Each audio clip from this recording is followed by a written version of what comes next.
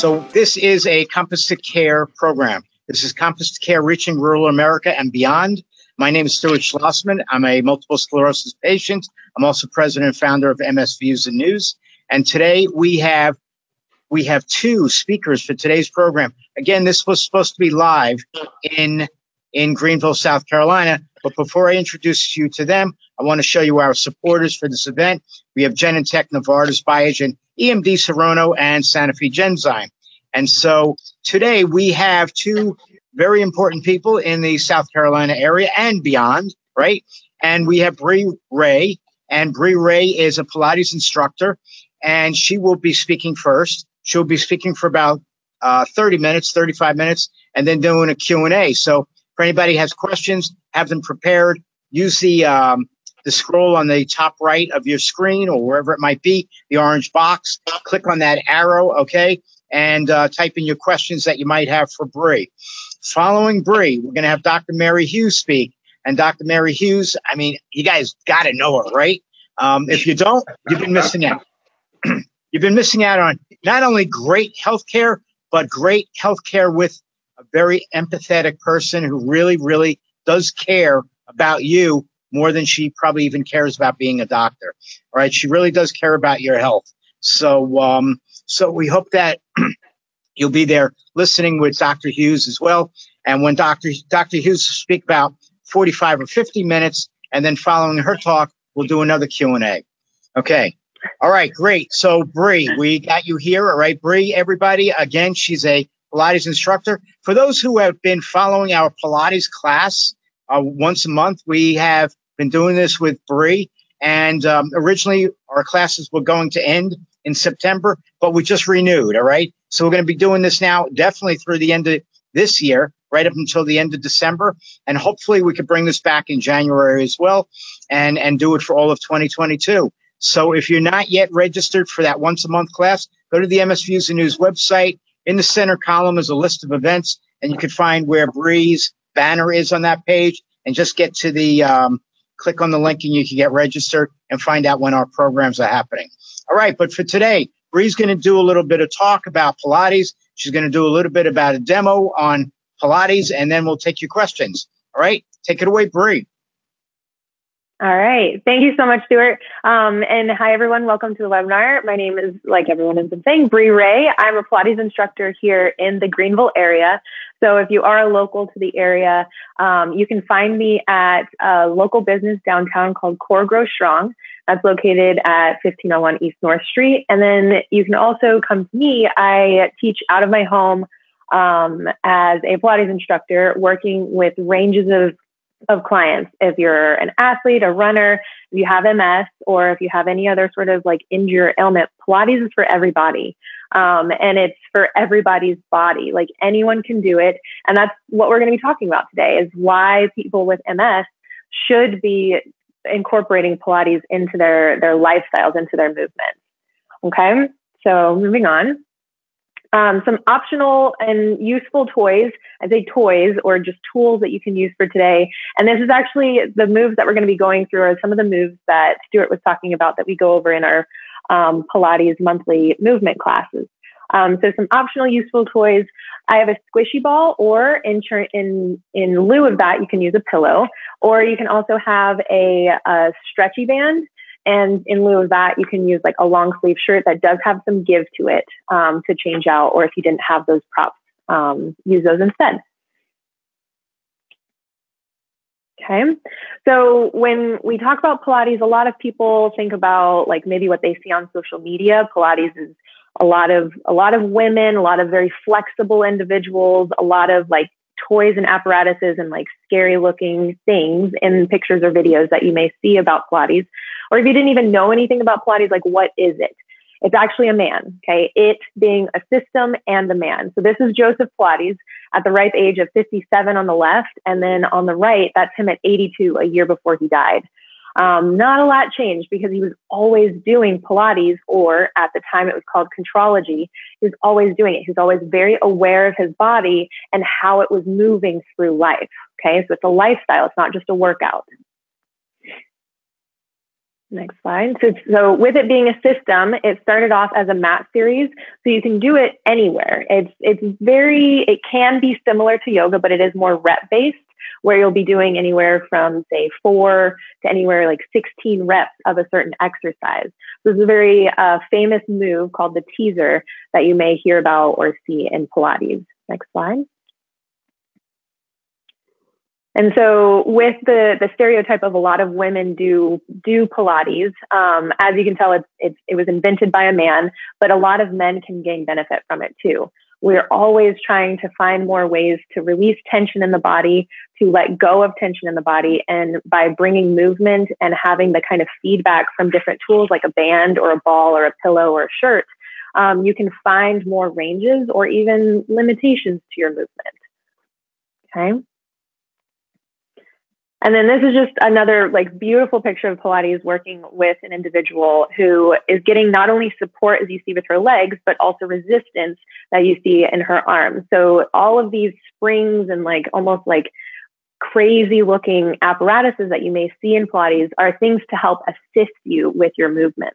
It's not something to make something harder. It's actually to help and gain assistance through the movement. Next slide. So when we talk about what Pilates is, it's very low impact exercises to strengthen the muscles around your joints, to give it more support, as well as lengthen the connective tissue in the body. When we talk about movements that enhance posture, we're talking about the shoulders pulling down and back, the head lifting up and the neck staying long, alignment of the spine from north to south, and core strength. Can you hold your spine up tall and keep your core or the midsection of your belly engaged? And with that comes a complete overall body control. So the motions in Pilates are centered around breath and control. You'll see that word pop up a lot, especially in today's presentation. But it's a way for you to connect the mind to the body. So when we talk about the breath, or one of the principles of Pilates, as we'll get to in the next slide, it's very fundamental. He always he said, if you're not breathing right, you're not going to be able to do anything right. So finally, it's a way of life. If you can take the Pilates principles and apply it to everyday life, then you'll start to feel more in control of your own body, of your own mind, of your thoughts, of your movements. It's a domino effect. It's amazing. So benefits of Pilates with MS come from the 6 main principles of Pilates: the breath, which we'll be going over next; centering, which is the center of your body. So if we were starfish, or where's your belly button, find the center of your body. When we talk about control, or trying to control our movements, can you reach your right arm with control out in front of you and out to the side of you, down to the side of you, or you just kind of like flopping the arm around? When it comes to concentration, it really does take like that focus of moving one part of your body while another moves back and forth, reciprocal to it. Okay. The precision of the movement, if we were taking pictures and like, okay, this is seated in a chair, knee lift. This is seated in a chair, leg lift. Would you be able to do it with the same type of precision that we would need it to put into like a textbook almost? And then finally, how do we create flow from your movement, from one movement to the next? So if your arm is down by the side and you're lifting it up to the side, can you flow from one to the next with that sense of control? It almost looks like robotic in a way. All right, so now on to the next slide. We talk about the breath. Breath is the most important part of Pilates, in my opinion, and from what I've read and learned about Pilates itself, is that it was the most important part of Pilates ultimately. So it supplies the brain, the body with oxygen, nutrients, energy, blood, all of the things that you need to continue moving, to continue living. If you think about it, you can go days without food, couple less days without water, but mere minutes without the breath. So it's something that a lot of us can take for granted. So I want you to take your band, or if you've got a long sleeve shirt, you can even use a towel or a blanket. I want you to wrap it around the back side of your body. Okay, so these are the demo moves that you can follow along with. And you're going to take the opposite bands into your hands. Well, that kind of rhymed. Opposite bands into your hands. So once those tail ends are into your hands, I want you to take a big breath in. Just hold it tight. So as you take a big breath in, I want you to try to push out against that band. And as you exhale, try to tighten the band a little more. As you're inhaling and exhaling, This is the difference between like a big breath or a belly breath versus like a shallow chest breath.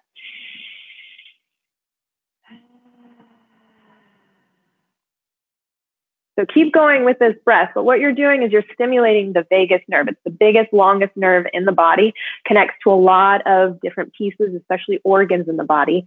So when you're breathing, you're stimulating that vagus nerve, you're putting a little bit of pressure on it, and that's sending a signal back to the body to say like, all right, we're getting real. It's time to start working or to pay attention to what's going on in the body. You're turning on your automatic nervous system, the parasympathetic state. So the relaxation contraction of the muscles, when you're breathing in and out, you're contracting or expanding, you're expanding the diaphragm. And as you exhale, you're contracting it in. You're pulling the rib cage together. So this is a whole body integration as you start to realize that breathing isn't just like, it doesn't have to be something that you do automatically. It's something that you can be in control of. Okay, so letting yourself be present and let it be your anchor to the movement. Okay, so next slide. So now we talk about centering, the center of your body. So if you look off to the picture on the right-hand side, you'll see a box, and that is like your powerhouse, the box or the core where the center of the body is. This provides stability for the spine, stability and protection for your organs, but also, as you may have noticed with the breath, that diaphragm at the top of that box is also a part of the core. So if your diaphragm, which is the muscle that sits right underneath of your rib cage, when you breathe in, it kind of lowers down and expands out. But when you breathe out, it comes back together and lifts up. Okay. So as all of that is happening, that's working a part of your core. Even when you're breathing. So if you're breathing and that's your Pilates, you are still doing Pilates. And this is again, why it's a lifestyle. Okay, so we're connecting the upper piece of your body to the lower piece of the body with that center. So bringing your awareness, now bringing your band or your towel or your shirt to your waist. Okay, so now as you breathe in, try to expand that band. And as you breathe out, try to tighten the band a little bit further and feel how the muscles can also pull away from that band. So imagine it's like a belt or a corset that is tightening, tightening, tightening. And those are your muscles that are happening. That's called your transverse abdominis. It literally wraps around like a corset, and you'll feel the belly button pulling in towards the spine. Now on the back side, you have your spine or your multifidus muscles, your multifidi, and that just helps you to provide more support to the spine. And finally, you have your pelvic floor. So this one can be a little tricky to cue. So take your ball or your pillow in between your legs. I'm going to scoot back just a little bit. So with that ball or pillow between the legs, you're going to exhale and give it a big squeeze with your thighs. As you inhale, allow the legs to kind of release, and exhale, squeeze again using those thighs. So as all this is happening, you can still have the band kind of tightening on the waist, pulling the belly button to the spine. But I want you to feel that when you're pushing in on that ball, when you're squeezing that ball, do you feel any sort of like lift up inside of you? And it almost feels like you're trying to like pick something up that you're sitting on. Okay, so imagine you're sitting on something and you're trying to pull it up inside of you. So that's a great way to kind of like find or feel the powerhouse or the core of your body or the center of your body. Next slide. So when we're talking about the control of the movements, the goal is always to be in control of your body, to be able to lift the arm out to the side. So go ahead and do that move with me as you lift both arms out to the side. Do you notice if maybe one side feels a little heavier or a little lighter, or maybe it doesn't lift as high as one side or the other, which is totally fine. These are things I want you to notice with your body, okay, that you pay attention to, so that we can get that mind to muscle connection. It's very helpful if you like watch yourself in a mirror or in a camera, and you can play back the video and give yourself feedback tools of lifting the arm on maybe the side that doesn't lift as high. So moving your body with your mind, if you take away all the systems in the body, you have just your nervous system left, you can still see the body. So at any point in time, the body is connected to even the fingertips and the toes. when we're talking about that control, it really just takes practice, practice, practice. And we'll talk about concentration and like neuroplasticity on the next slide. But any improvements to your movement is going to be where you can practice and get better. So when we concentrate on something, you have the breath, you have the centering, like that breath, how it exhales and feels the center of your body. And then you have the control of the movement, and all of that added together gives you concentration.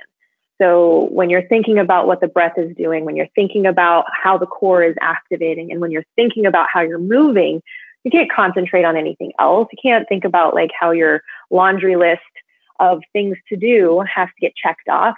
You have to be in control right now. And so this is like I tell my students, this is the best hour or the fastest hour you'll ever have, because you are only concentrating at this present moment with what you're doing. So neuroplasticity is building those new pathways and neural networks to move. So if we are continuing to practice staying in control, moving with the breath, being in control of the center of the body, then what that does is it helps to build new neural pathways for movement. Okay. So your body can start to be like, okay, if I need to lift my right arm just a little higher, can that happen? Like, can I get there? If I continue practicing, like what muscles need to be recruited to get that arm to lift a little bit higher? Next slide. And then coming up, so we're talking about precision. So when we talk about the precise movement of things, we need to talk about like how your awareness is outside of you versus your awareness inside of you. So when we talk about things like proprioception, that is the ability to, like, if all the lights were turned off and you closed your eyes, would you still be able to find your nose? Would you still be able to find your ear? Would you be able to balance on one leg? Would you be able to find something around you in the room? Proprioception, your awareness of what's going on outside of the body. So now interoception, what's going on inside of the body. Practice this right now, right here with me. So rest the hands onto the lap. If the ball or the pillow is still between the legs, do you notice like how it's kind of giving you a little feedback? If you squeeze it, it kind of pushes back against you. Do you notice how the breath is coming and going? Does it still feel like you're taking those big belly breaths? Or does it feel like you're just shallowly breathing into the top part of your throat and chest? Do you notice your heart beating? Do you hear it beating? Can you feel it beating? Do you notice how your feet are maybe placed onto the ground underneath of you, or how your bottom is on the chair underneath of you? Is your weight shifted more to the right or to the left? Or does it feel like your head is kind of tilted to the left or to the right? All of these things that you're starting to maybe become aware of or blossom your awareness from is the whole body as a system. Okay. So your awareness of everything, and then how can we turn that into movement? Can your awareness turn into a heel lift of those heels off the ground? So now that just the toes are onto the ground, or maybe a toe lift, try those. So if your heels are on the ground, you're lifting the heels, just the heels. And if your toes are then pulling the toes up away from the ground. And notice how when that happens, maybe your whole body has to move back and forth with you to get those movements to happen. These are just things to become aware of, so that when we get the precise movements down, or the form and the alignment of the movements down, that we can do it with that precision. Okay, next slide. Finally, we get to talk about flow. And this is like where everything just comes together. The fluidity of movement, the ease, the grace, the efficiency of that movement creates flow with any routine that you may be doing, or movement that you may be doing. So it's that from point A to point B, or from having the hand low down by your side to up by your side, point A, point B. Can you do it with ease, with grace, with fluidity? Okay, so an exploration of what the body is capable of doing when you put all of those 6 principles, the breath, the center, the control, the concentration, the focus, and the flow all together, or excuse me, the precision and the flow all together. So this is where we can have a little bit of like playtime with the movement, where your ball or your pillow is between the legs, And your band is going to be behind the back, right underneath of the shoulder blades. So you'll see it right there. So you'll take the same tails into the hands here. And for now, just resting the elbows next to the side, okay? Holding tight with that band, just holding by the side, okay? So now as you exhale, I want you to give a good squeeze on that ball and try to pick yourself up a little taller. So sit a little taller. Now, can you hold that length? Inhale, open the knees, and exhale, close. As all of this is happening, use the breath to set the pace and close in on that ball like you're trying to get your knees to touch, and inhale, open. All while keeping the spine tall, that pelvic floor lifting up and in. Remember, it feels like you want to kind of pick something up off of the chair that you're sitting on. The ribs, each time you exhale, are coming together. And the belly button is coming towards the spine, like you're trying to pull your waistband or your shirt towards your spine. Okay, so now as you're squeezing that ball, I want to invite you to maybe reach the arms out in front of you. And then as you inhale, bend the elbows and release that squeeze on the ball. Exhale, squeeze the pillow of the ball as you reach the arms long, and then pull back in.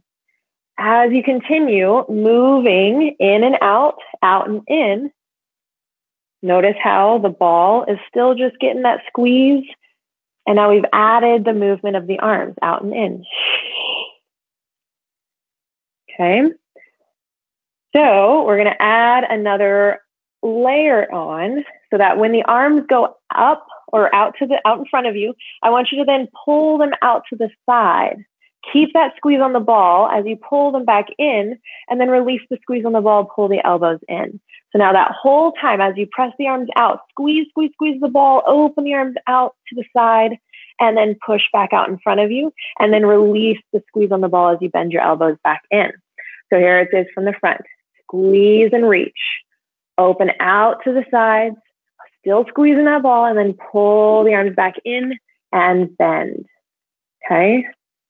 Opening out to the side, pressing, inhaling to bend and release.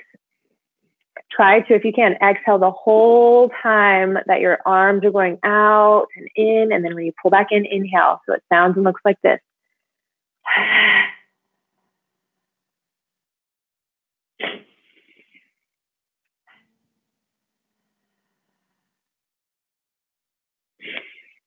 Okay, now take a break. Maybe you start to breathe normally, but where do you feel the tension or the muscular engagement that was happening in the body? Maybe in the inner thighs because you kept squeezing and trying to close the legs together. Maybe in the core because you felt that transverse abdominis or that corset or like almost belt-like muscle wrapping around and helping to pull the belly button up and in. Did you feel the pelvic floor trying to pick up whatever it is that you're sitting on as you felt the diaphragm trying to wrap the ribs in and towards each other, okay? All while the epiphysis or the back muscles were trying to help you stay tall rather than kind of caving back or slumping down, okay? So let's try one more demo move. You're gonna place the ball, this time underneath of the right foot. Let me demo this down, okay? Sorry about that. Okay, so the ball is going to go, ball or pillow is going to go underneath of the right foot. And if one side is a little bit more challenged than the other, this is where I recommend definitely a pillow instead of a more circular motion object here, so it doesn't roll away from you. That band now, you're going to take it out in front of you, band or shirt out in front of you, and just let the arms rest down into the lap. So now as you exhale, press the foot into the ball or the pillow, and then inhale, lift it back up. As you're exhaling to press down, try to notice what else is happening in the body. Most of the time, what I see wanting to happen is you want to curve and like really press all your weight into it.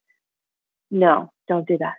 Let's just press. Can you press by using your core, pulling that belly button in, and you'll feel the leg activating a little bit, but it's going to be more of that centering body of that powerhouse, pressing the foot down and making sure that you can stay lifted instead of just collapsing, okay?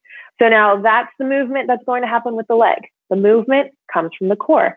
If you still have that band in between your hands, out in front of you is where it's going to go. So we're going to reach it out in front of you as you push down into that ball and then lower the arms back down as you lift away from the ball.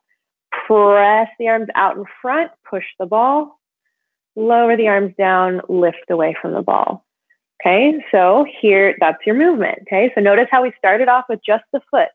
We got the alignment, we got the precision of the foot pressing down, the spine staying tall.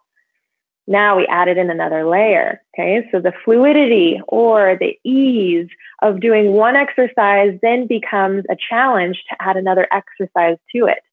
Okay, to sync up the movement from one to the next.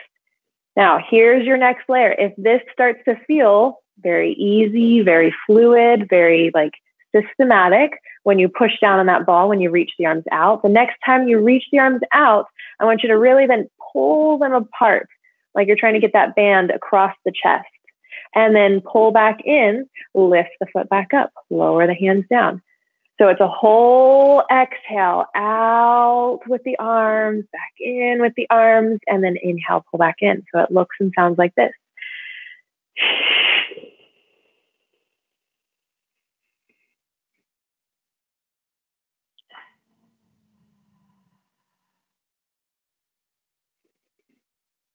Okay, now if you'd like your arms to get a little bit of a break, you can place the band down and instead keep your arms in like genie arm position or even prayer hands.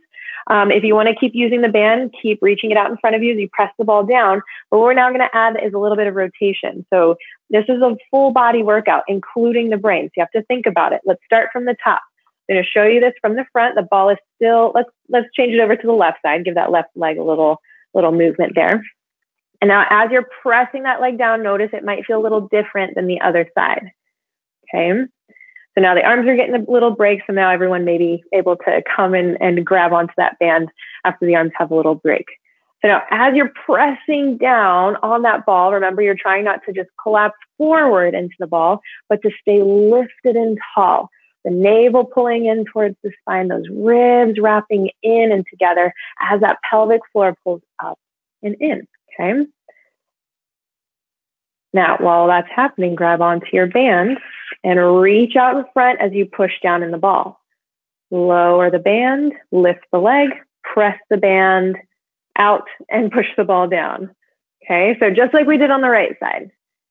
But now, what we're going to do is press down, reach out, and can you twist to the left and then twist back center?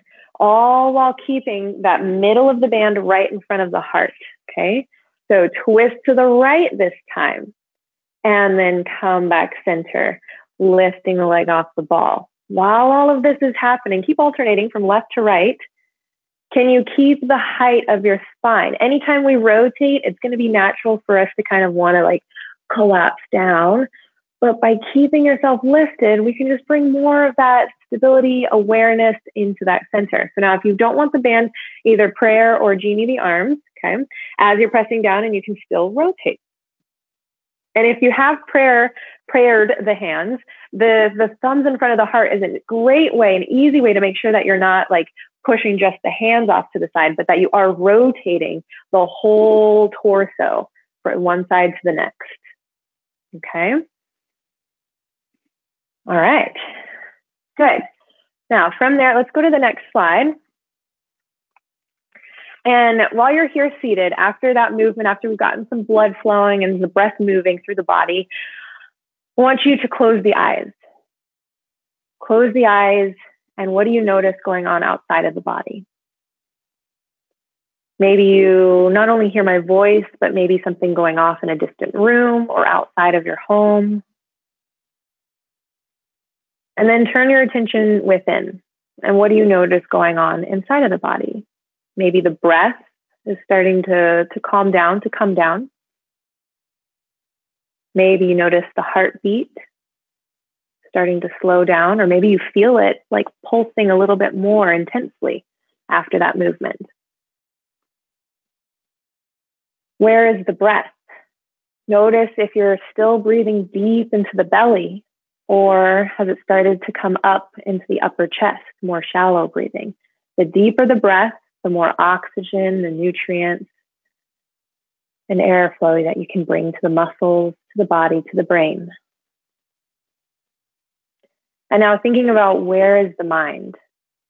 Meaning, is your mind racing to all the thoughts of things that you have to do today or that you have to do tomorrow? Or are you right here, right now? Are you able to be here in the present moment? When you think about where the body is, I want you to think about whether it's shifted or it feels heavy more on the right side versus the left side. Does it feel like it's turned to one side or the other side? Or does it feel like it's slumping forward or leaning back?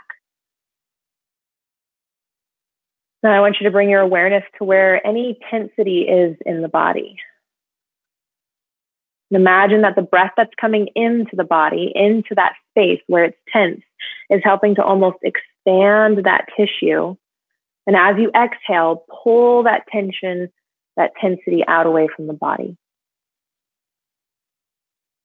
And now notice where the body is soft. Where do you feel it kind of just letting itself be?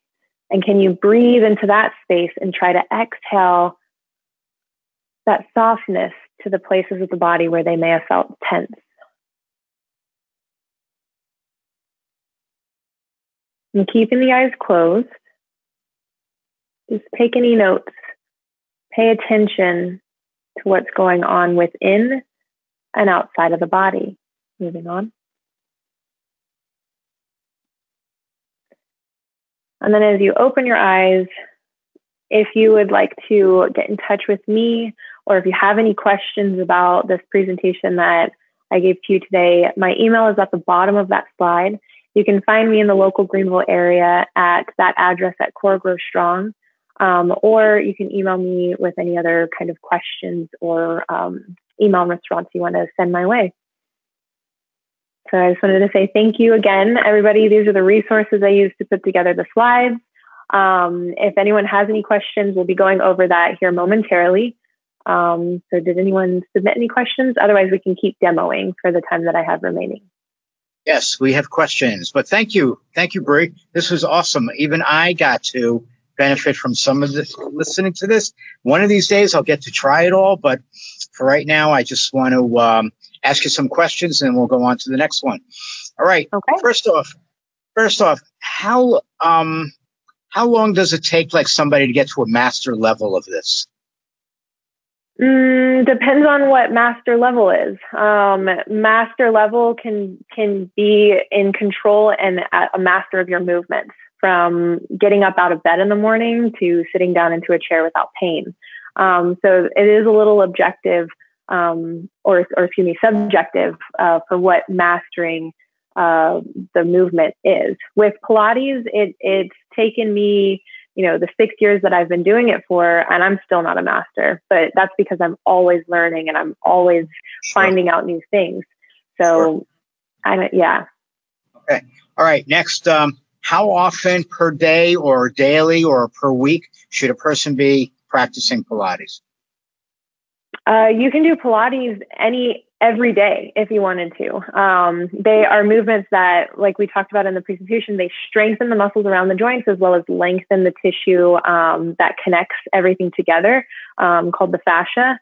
So if you're doing this exercise or this movement routine every day, you'll see benefits faster or sooner, but you can do it once a week too. Like you can add it to complement what you may already be doing. You can do it once a week and ramp yourself up to 2 times a week, 3 times a week, 4 times a week.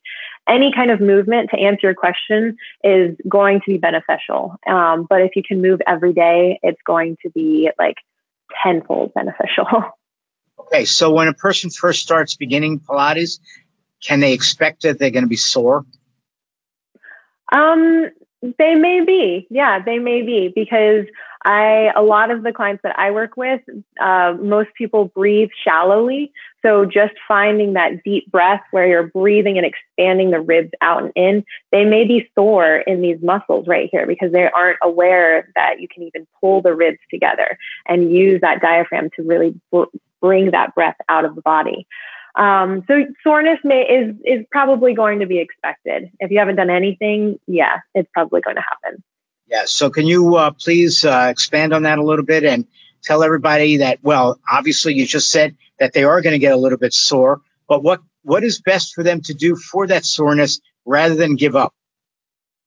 Rather than give up, yes. So if you do feel sore, or if you're worried about feeling sore, start with just 5 minutes a day, 10 minutes a day. Work your way up, ramp your way up, because the body responds.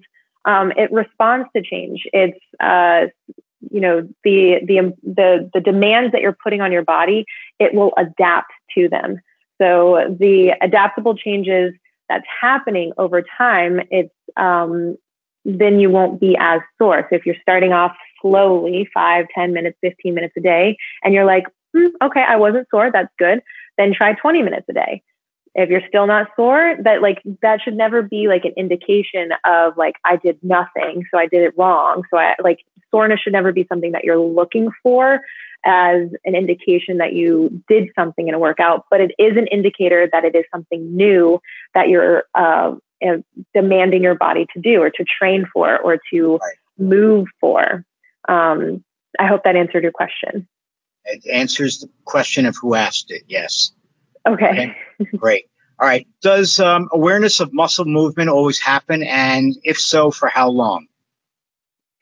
It doesn't always happen. No, it doesn't always happen. Awareness of the muscle moving specifically does not always happen. So I work with a couple of clients who, like, I'll ask them where they feel it if their arm is lifting up to the side. And typically what's happening is the deltoid is helping to pull that muscle up. There's other supporting muscles around the shoulder that are also happening, but so is the core. The core is helping you to like not lean the body over to the side to lift the arm up. Instead, it's stabilizing you. So there will be things working. And if you can lift the arm with like good enough form, then you may start to become aware of how other pieces of the body are stabilizing or mobilizing.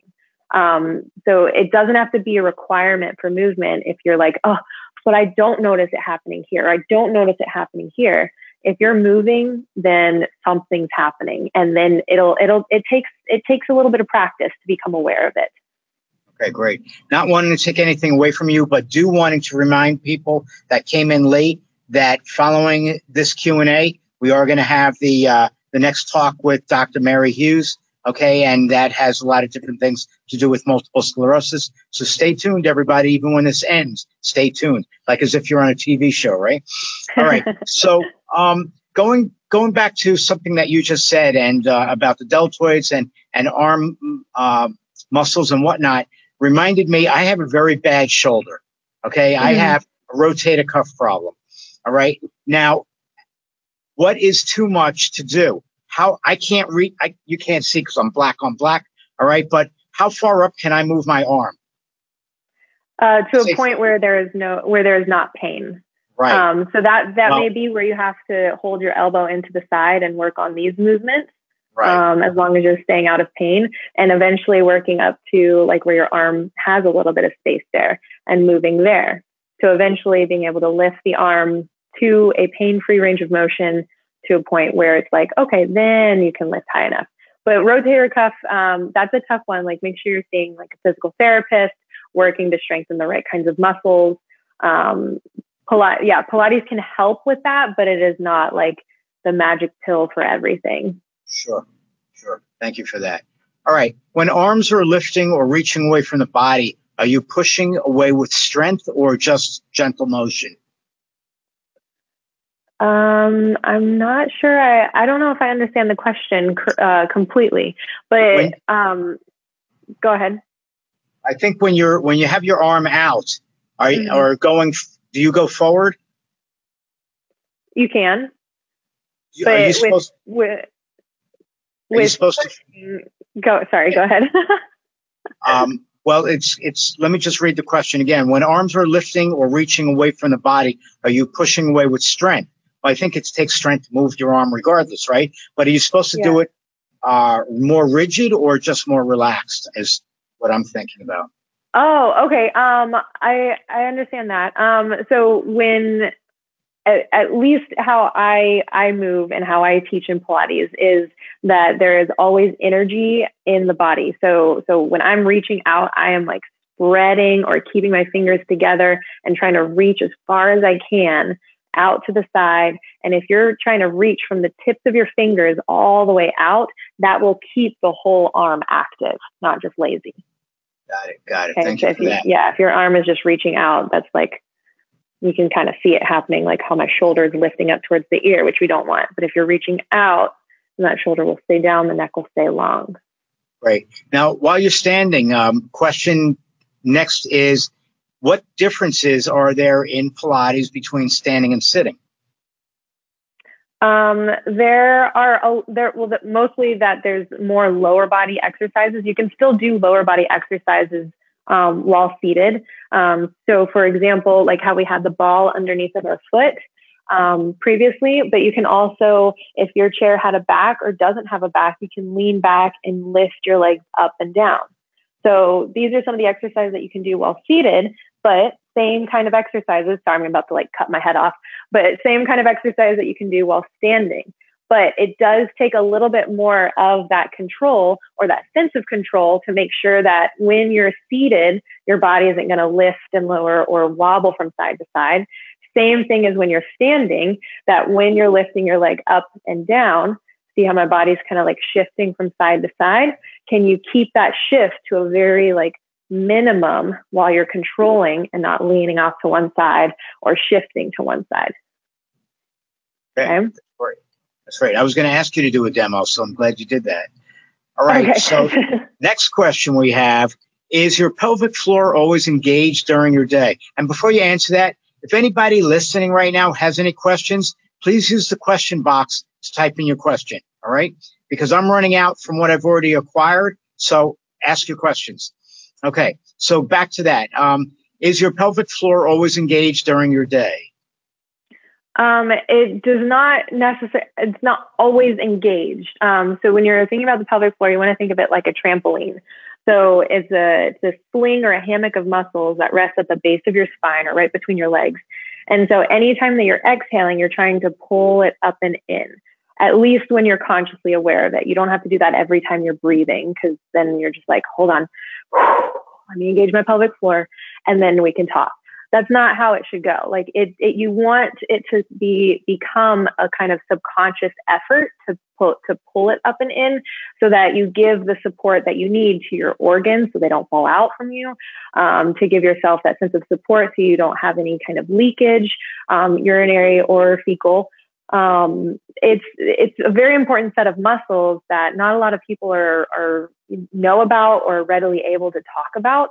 But to answer the question, long story short, is no, it does not have to be like engaged 100% all throughout the day. You want to think of it like a trampoline where it relaxes at points and then pulls itself up at points. It gives you that sort of support at all points and times during the day. It doesn't just like relax and let go at any time. Okay. I don't know if I asked this already or not, but I don't think I did. So I will ask. And even if I did ask, I'm asking again. All right. Okay. Now, that was really good thought of, right? All right. So does awareness of muscle movement always happen? And if so, for how long? Okay, I did ask. You did ask this. I was told I did ask. I didn't answer if for how long. Right. So muscle movement, yes, I answered that. It doesn't always have to happen where you're aware of which muscles are contracting or engaging. But it takes a lot of people different time lengths to become aware of the body or different parts of the body. And so with some people who have like the whole right side is a little bit more challenged than the left side.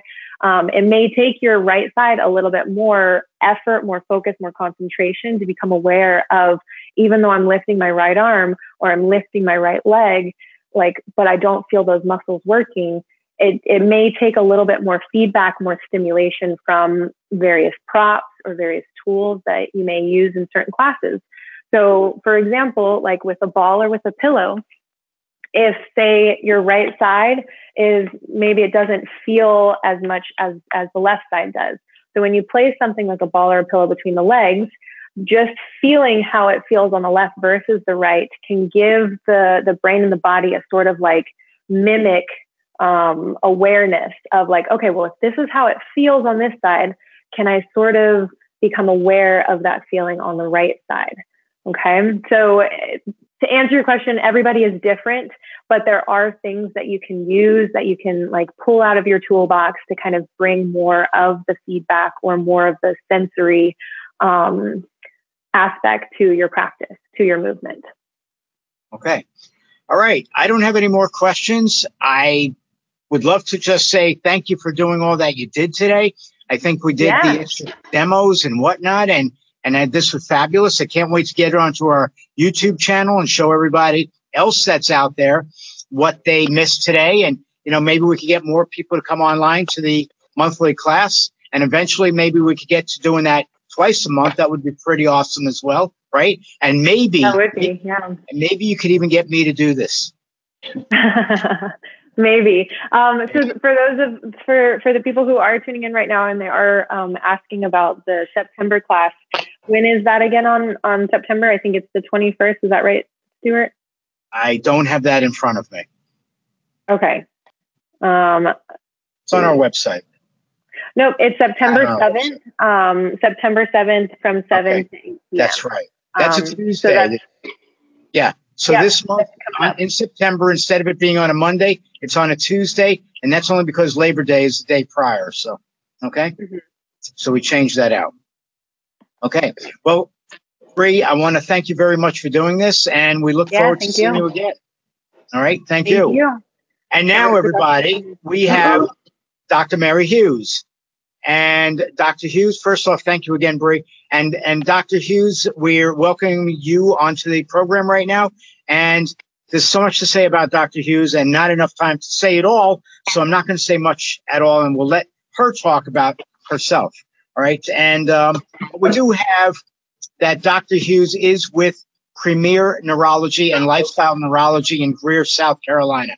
All right. And for anybody, especially for those within driving distance to that area, if you're only seeing a general neurologist, I tell people all the time that they need to see an MS specialist. And Dr. Hughes is an MS specialist. So if you can get to see her, it would be to your benefit that you do.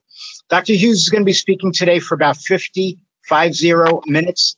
And then we're going to do, 45-minute Q&A, something like that. Maybe her talk is only 45 minutes, somewhere in there. But there's a lot to talk about. She's going to be speaking about just, basics about MS, COVID-19, the vaccines. She's going to speak about access to care, telehealth, all mixed in together, right? So she's only going to be speaking. Just listen to her because there are no slides. And we'll get back to you. Again, I'm going to tell you, though, that if you have any questions, to please click on the box and type in any questions that you have, and we will answer them all later on. Okay? Thank you very much. All right. Well, thank you, Stuart. I appreciate the opportunity to present. And I have to laugh. I kept staring at what my webcam looks like and saying, what's different? And I realized I changed my regular bulb out to a grow light because during the pandemic, I have comforted myself. I have stimulated myself. I have found peace with a lot of working with plants and crafting around plants. So no, I'm not using a filter, although I kind of like the effect. But it is my grow light, and I forgot that that's what I had changed it to. You really only notice it when you put it on the webcam. So Stuart always just kind of challenges me to speak on lots of things. And so I always kind of say nobody's ever had trouble with me not talking long enough. But I sent out a Facebook blast. Those of you know me, I am not a technological person because I did get a chance to just see a bit of Bri's presentation beforehand, and it's fabulous. And Bri, I didn't realize that I've had friends that are texting me and say, oh, she taught me Pilates. So you really are a really great resource for our community, and thank you. I have a very remote history with Pilates. I always kind of laugh and say, at least I didn't kill myself on the reformer machine. I do remember it fondly. I haven't done it recently. But this week, I had a patient come in who I was prepared to do Botox injections for spasticity in her left leg. And I mixed the medicine, and I was all ready to go. And then I said, well, let me see her walk. She had a new brace. Let's see what are we actually going after. And when she walked, I said, wow, that's a lot better. And then when I examined her, I said, I can't find the spasticity that I was going to inject you for. So a very sad story is I poured the Botox down the sink. What's your secret? What has she been doing for the last 9 months? She's been doing Pilates. And it's been amazing to see the strength come back, to see the muscles where, she said she always had chicken legs. I think she said that. Maybe that was my thought. But she'd always had chicken legs, and now you can feel the calf muscles. Is it where it was when she was 20? No. But she had some very advanced atrophy, and you can see the improvement. And just to see the improvement in her function. So when people ask us, like, what are the important things? What's symptomatic management for MS? I'm hearing a lot of ums. The first thing we try to talk about is wellness. When people come to us and say, well, I'm really fatigued, and I ask, are you exercising? Most often the response is, did you hear me? I just told you I was very fatigued. And study exercise. I hate when science just tells us things that we sort of already knew. But exercise matters. Moving matters. Stuart was challenging me to do some of the Pilates with Bri this morning. And I explained to him, I unfortunately got stung by a wasp in the back of my right leg, and it hurts. And I have a little gabapentin fuzziness in me. Those of you who are on it have tried to tell me that it causes a little woozy. I apologize now, but I was just desperate to do something for the pain. But I thought the most remarkable comment was, well, I said, well, I can barely walk. I'm limping. And Stuart said, what's wrong with your arms? And I hate when I hear my own advice come back to me. Is Pilates right for everybody? No. But we can find exercise. That is our challenge, is to find an exercise regimen for everybody. Sometimes we have to use physical therapy as a bridge, physical therapy for strengthening, physical therapy for balance, physical therapy to prepare you for an exercise regimen that can become a part of your daily routine. Taking that time to say, I need to take my medicines at this time. I need to do my exercise at this time. I can't emphasize how important it is and how rewarding it is for our standpoint to see people who come in and we know they've been exercising, that we can see a difference in their strength. There's so much excitement and a source of hope when we're looking at the research that's being done, how much better we are at slowing the progression of relapsing MS, secondary progressive MS, and yes, primary progressive MS. We're doing everything we can. And of course, that's one of the first steps is how do we manage the disease process so that we don't have to worry as much about symptom management, being ahead of the curve. But the other side is, what do we do about now? Hey, to break it to you, your advice is the same as the advice I get. I should be exercising. I do. 2-3 days a week. First thing I do when I get out of bed is I do my yoga routine. Can I teach a yoga class? No. Would a yoga instructor recognize some of what I do as yoga? Maybe not. But on the days that I do yoga, I can tell you right now, my days go better. I have chronic neck pain, low back pain. I did tell Bri, while I'm not doing your exercises with you, we do have the ball chairs in the office, and that's been a fabulous thing to try to work on the core and very comfortable. Should everybody be on a ball chair? No. But I've tried to make things, adapt things in my life that I can try to manage, which essentially is kind of a chronic pain syndrome, with exercise.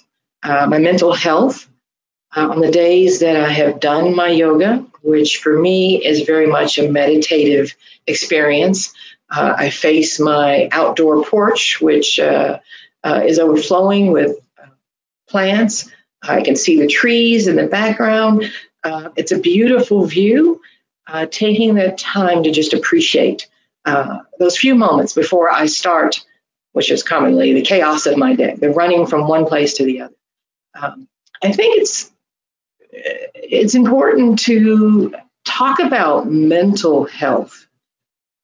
In the midst of an ongoing COVID pandemic, amidst of regular life, a friend of mine drove through last night very unexpectedly and said, I'm going to come for a visit at 10 o'clock at night. And what are you visiting at 10 o'clock at night? Why don't you just spend the night?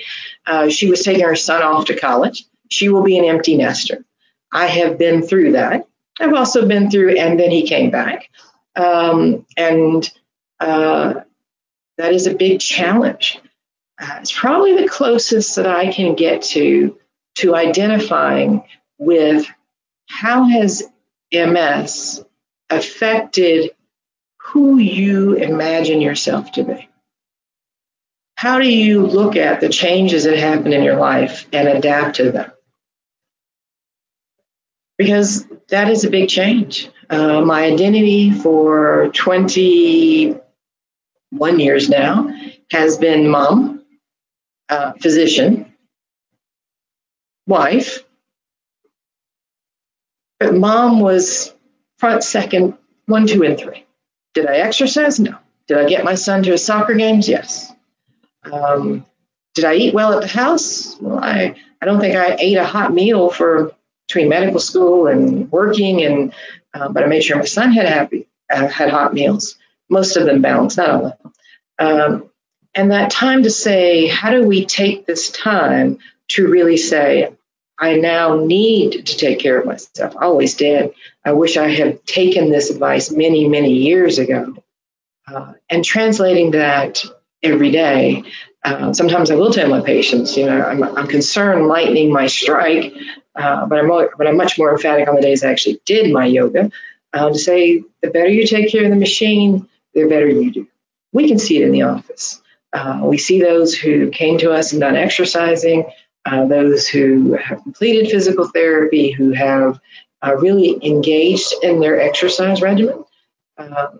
And so I continue to encourage finding what works for you. If you tell me I should start running, I personally don't like to run. If I'm running, somebody's chasing me. I've never had that second wind or the runner's high. Perhaps I never ran that far. Running is just not for me. If you say to me yoga, well, it took me time to discover yoga. I tried jazzercise. Another of my patients who I've just been really impressed with as far as the impact of exercise. She exercises 4 or 5 days a week and she does jazzercise. I can walk to the nearest jazzercise studio, and I did for a while. But at the end of a busy day, the loud music, the pounding, I just wasn't a jazzercise person at that time. So finding something that meets my needs. In the last year, we've had to get really good about identifying resources virtually. YouTube is now my best friend.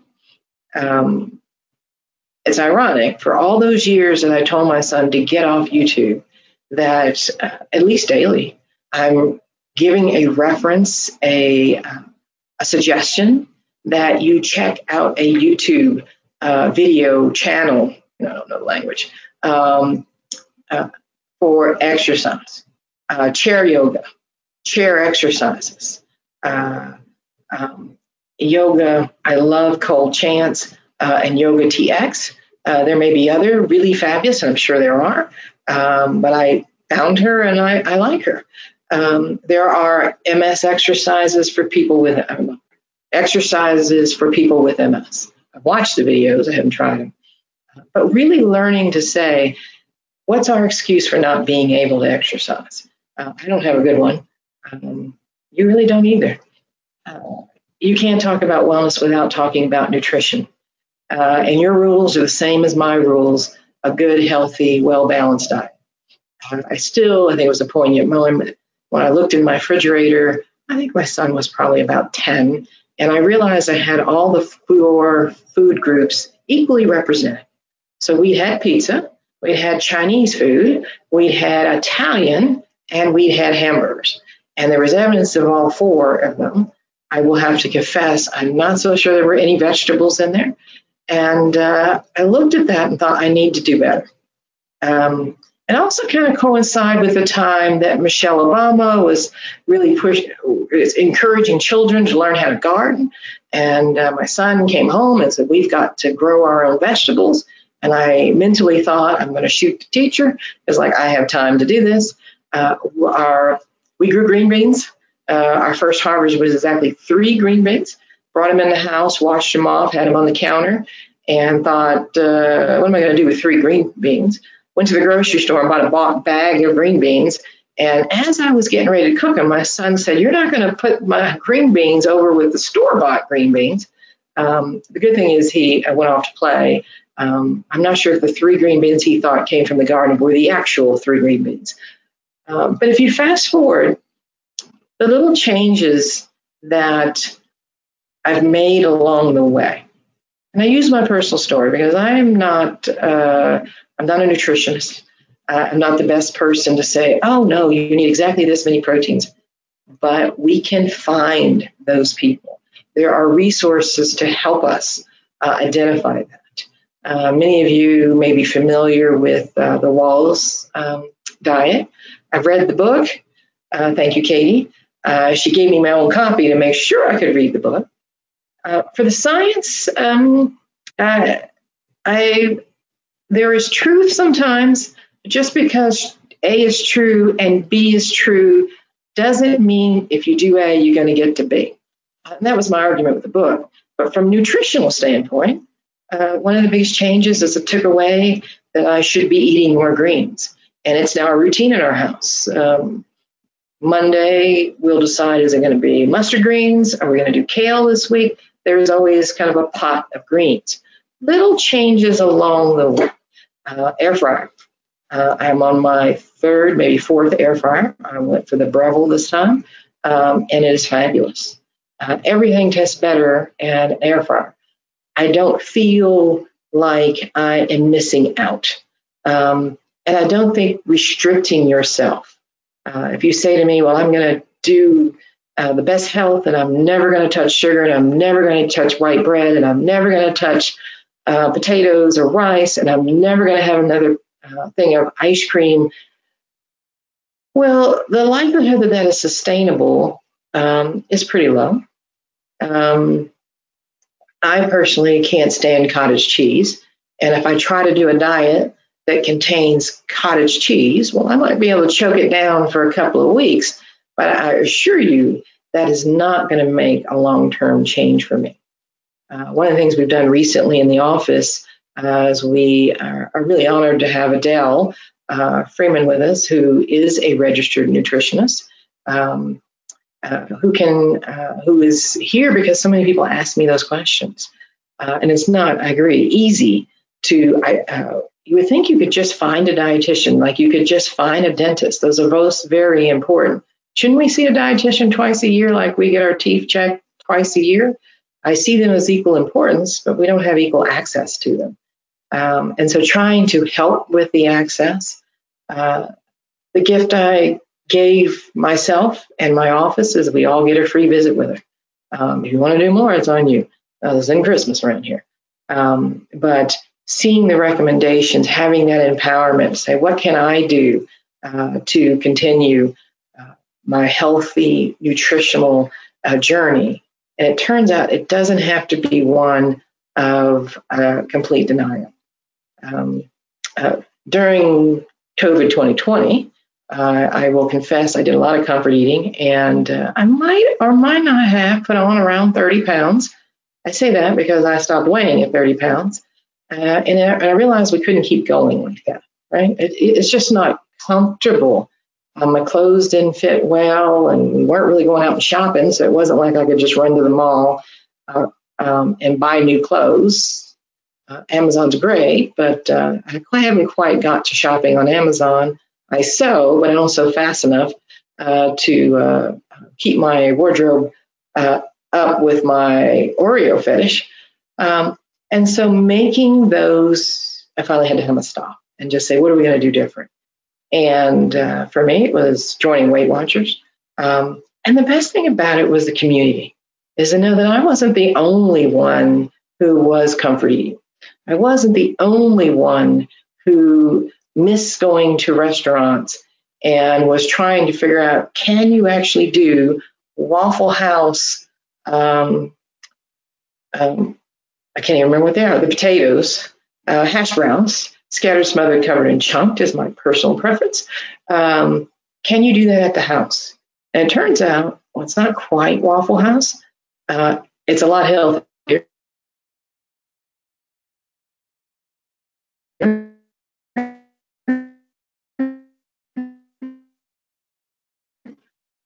But it took that away. So how do you create things and the pandemic made me do that. It made me say, I really like the time. I mean, it's just not the same.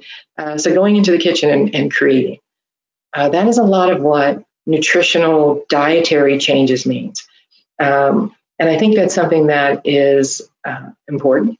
We have a vegan in our office, and I say that like, it's a vegan in my office. And I'm so impressed with her dedication to her vegan lifestyle. But the other secret is, I am so impressed with how good her food smells. So when she microwaves her lunch, the whole office is going like, what is that? And so learning that different dietaries, I'm kind of a meat and potatoes person.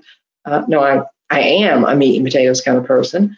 So the idea of not living a vegan lifestyle, to me is totally not sustainable, but I've learned from her and I've picked up little things along the way.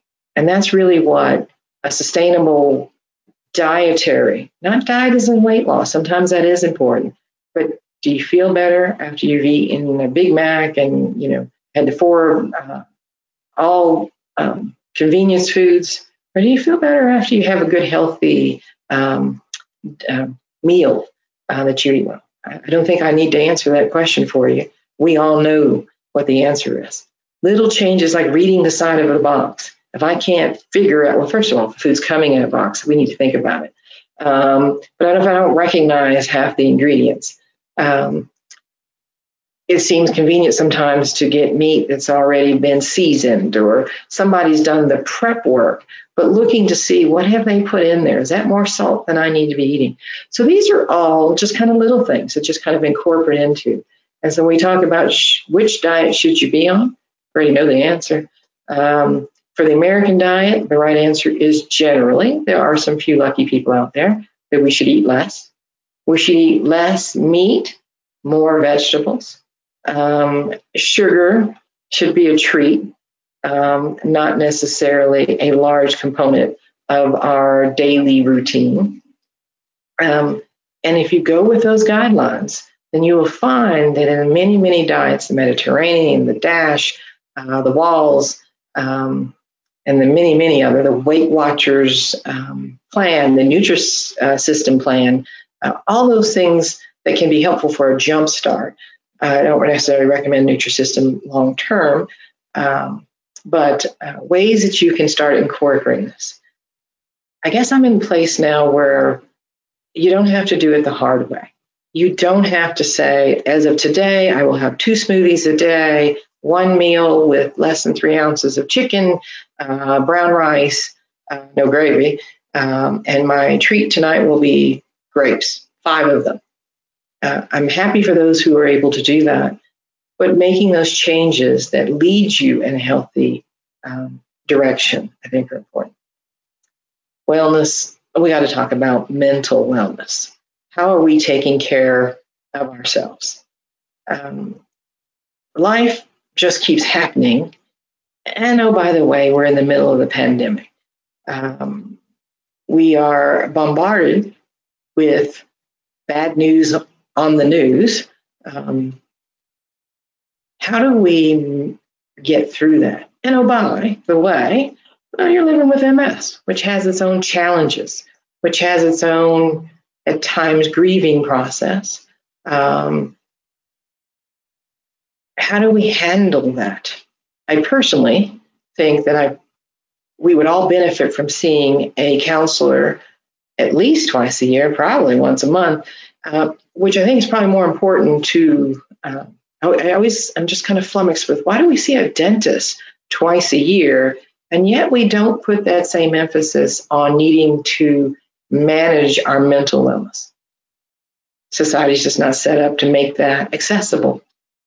But one of the benefits of coming out of the pandemic is the resources that have been developed, particularly for counseling virtually, and they're fabulous. And people have been able to establish ways to connect with people, not requiring one-on-one time in the office. One of the people I have most respect for, one of them, who is a fabulous counselor, closed her office and now does it virtually. So now we can say, I get the challenges of trying to get off work. I get the challenges of transportation. I get the challenges of, now we can say you can close your office door and have a 30-minute session. That's counseling. I talked about my yoga first thing in the morning and how I can feel the difference. I know there's a difference. My office knows there's a difference. My husband knows when I skip my yoga, right? Not quite as sweet and cuddly as I usually am. So nice not to have any responses allowed at that time. But how do you take that time? And for me, one of the things that has become increasingly important is crafting. I love to craft. I have short crafts. I have long crafts. Over my shoulder, you'll see plants, which I think have their own healing. I can tell them all my troubles. And the nice thing is they don't tell me theirs. I can see them. The best way to keep plants looking healthy is to cut off all the brown leaves. So all my plants look fabulous because we do not allow brown leaves in my house. It's also something when I need a little treat. I discovered Little, L-I-D-L, Aldi. Little has succulents, $1.99, $2.99. When I need a treat, I can go pick up, if my husband's listening, just one. For those of the rest of you, it sometimes depends. But I find a lot of joy in that.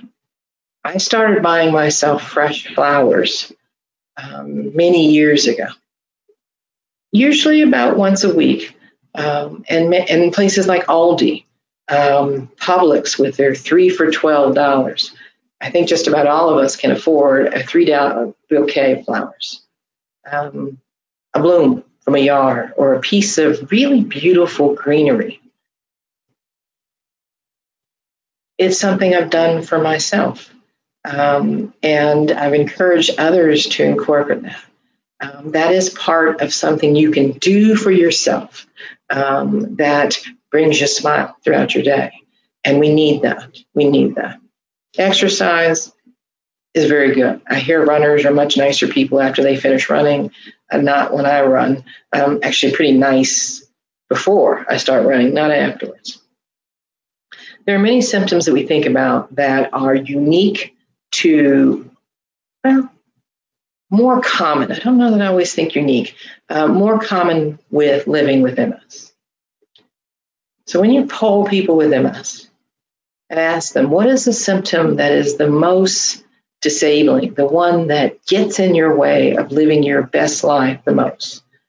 2 symptoms tie for number 1, fatigue and cognition.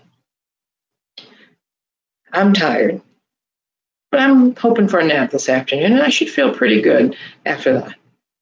The fatigue with MS, for those of us who don't live with it, or those of us who care for somebody who has MS, is unique. If we do it right, because we always want to make sure there's not something else contributing to it. If you have one autoimmune disease, you're high risk for a second autoimmune disease, so we need to make sure your thyroid's doing okay. Making sure there's no medical reason why you're fatigued. Are you sleeping well at night? Do you need a CPAP machine? Do you have one, and are you using it?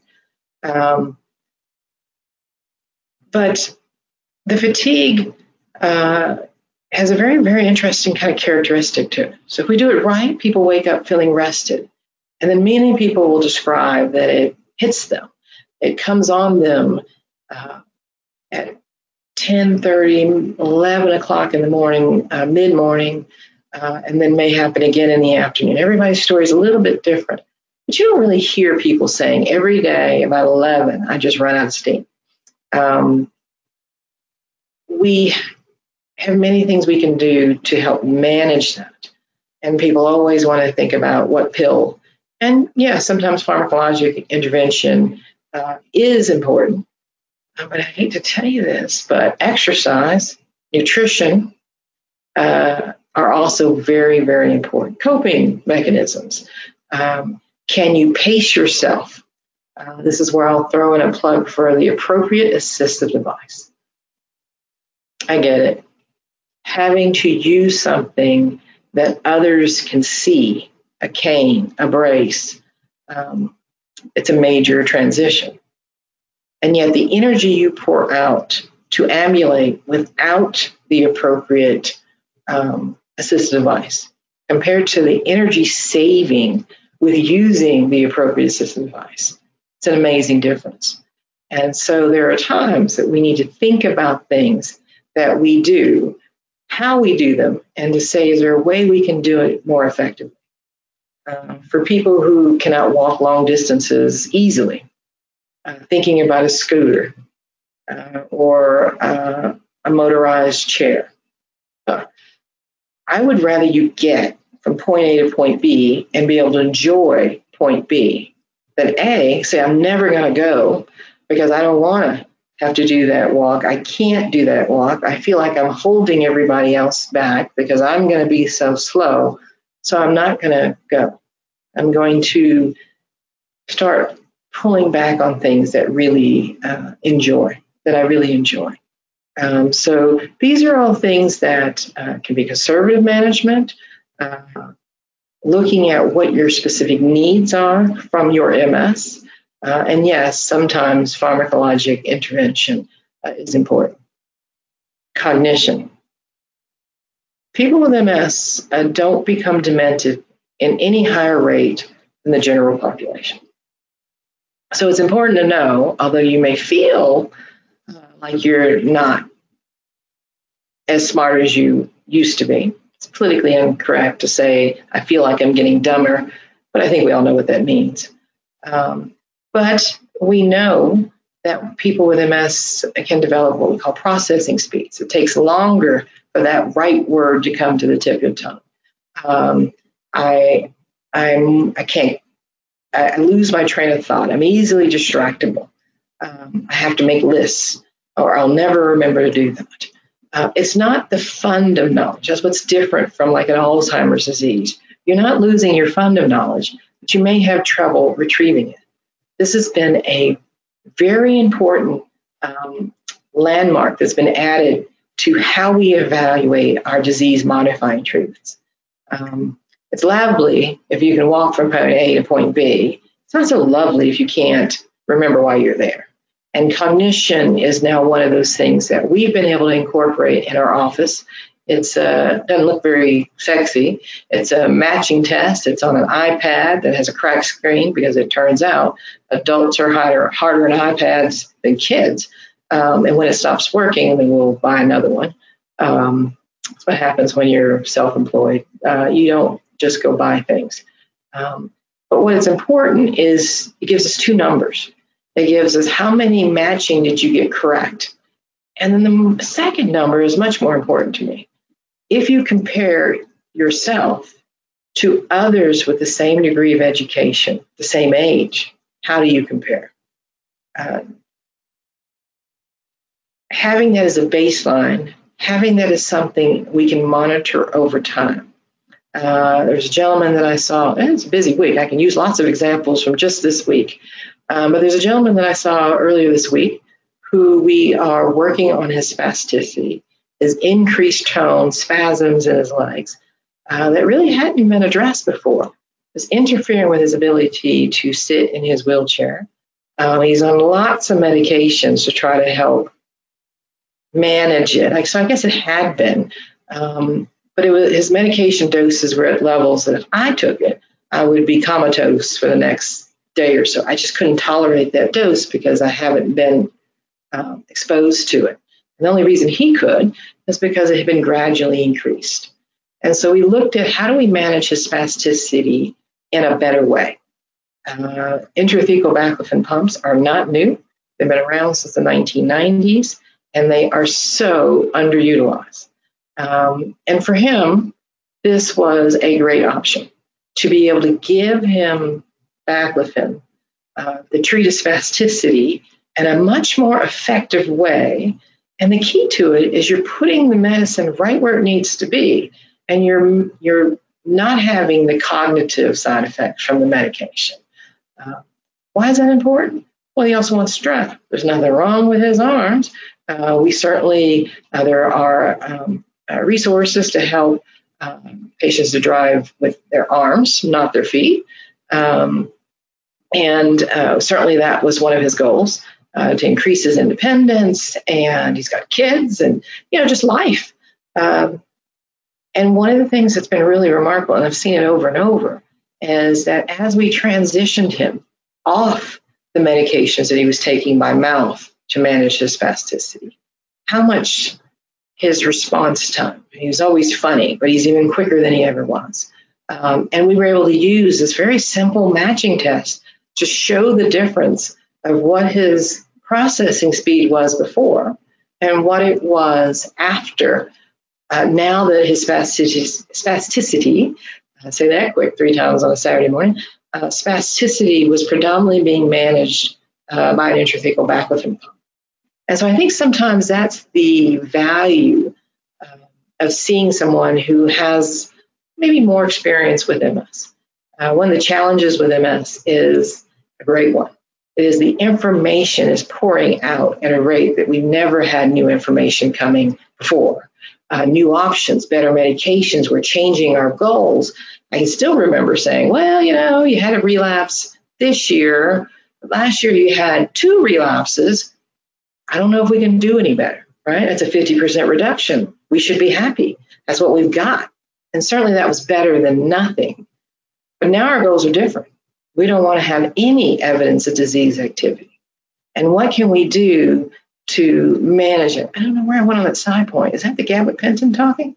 But really just talk about from a fatigue, a cognition standpoint, that we're monitoring it, that we are in research trials, and we're currently involved with, I think about 12 trials, 12 plus trials that are looking at new ways to treat MS.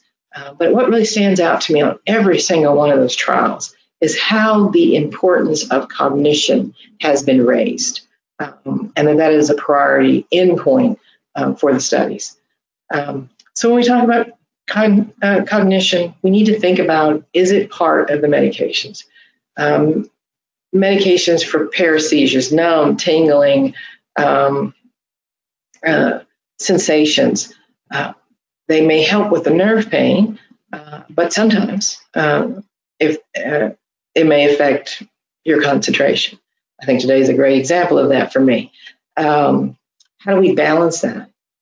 Do we start low and slow and gradually work up?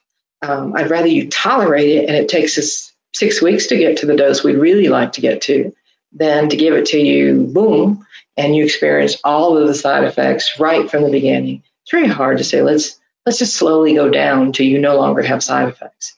And so sometimes even how medications are managed. Cognition. How are you sleeping?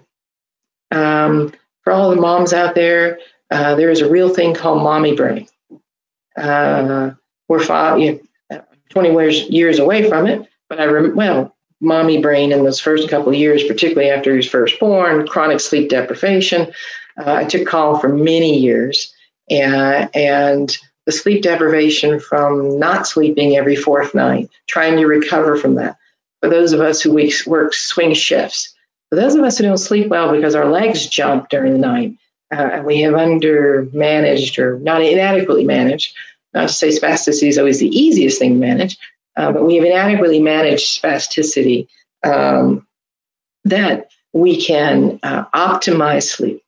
The thing with sleep is that you go to sleep, you go down through these different stages, and you have to get down into deep sleep to get that restorative sleep.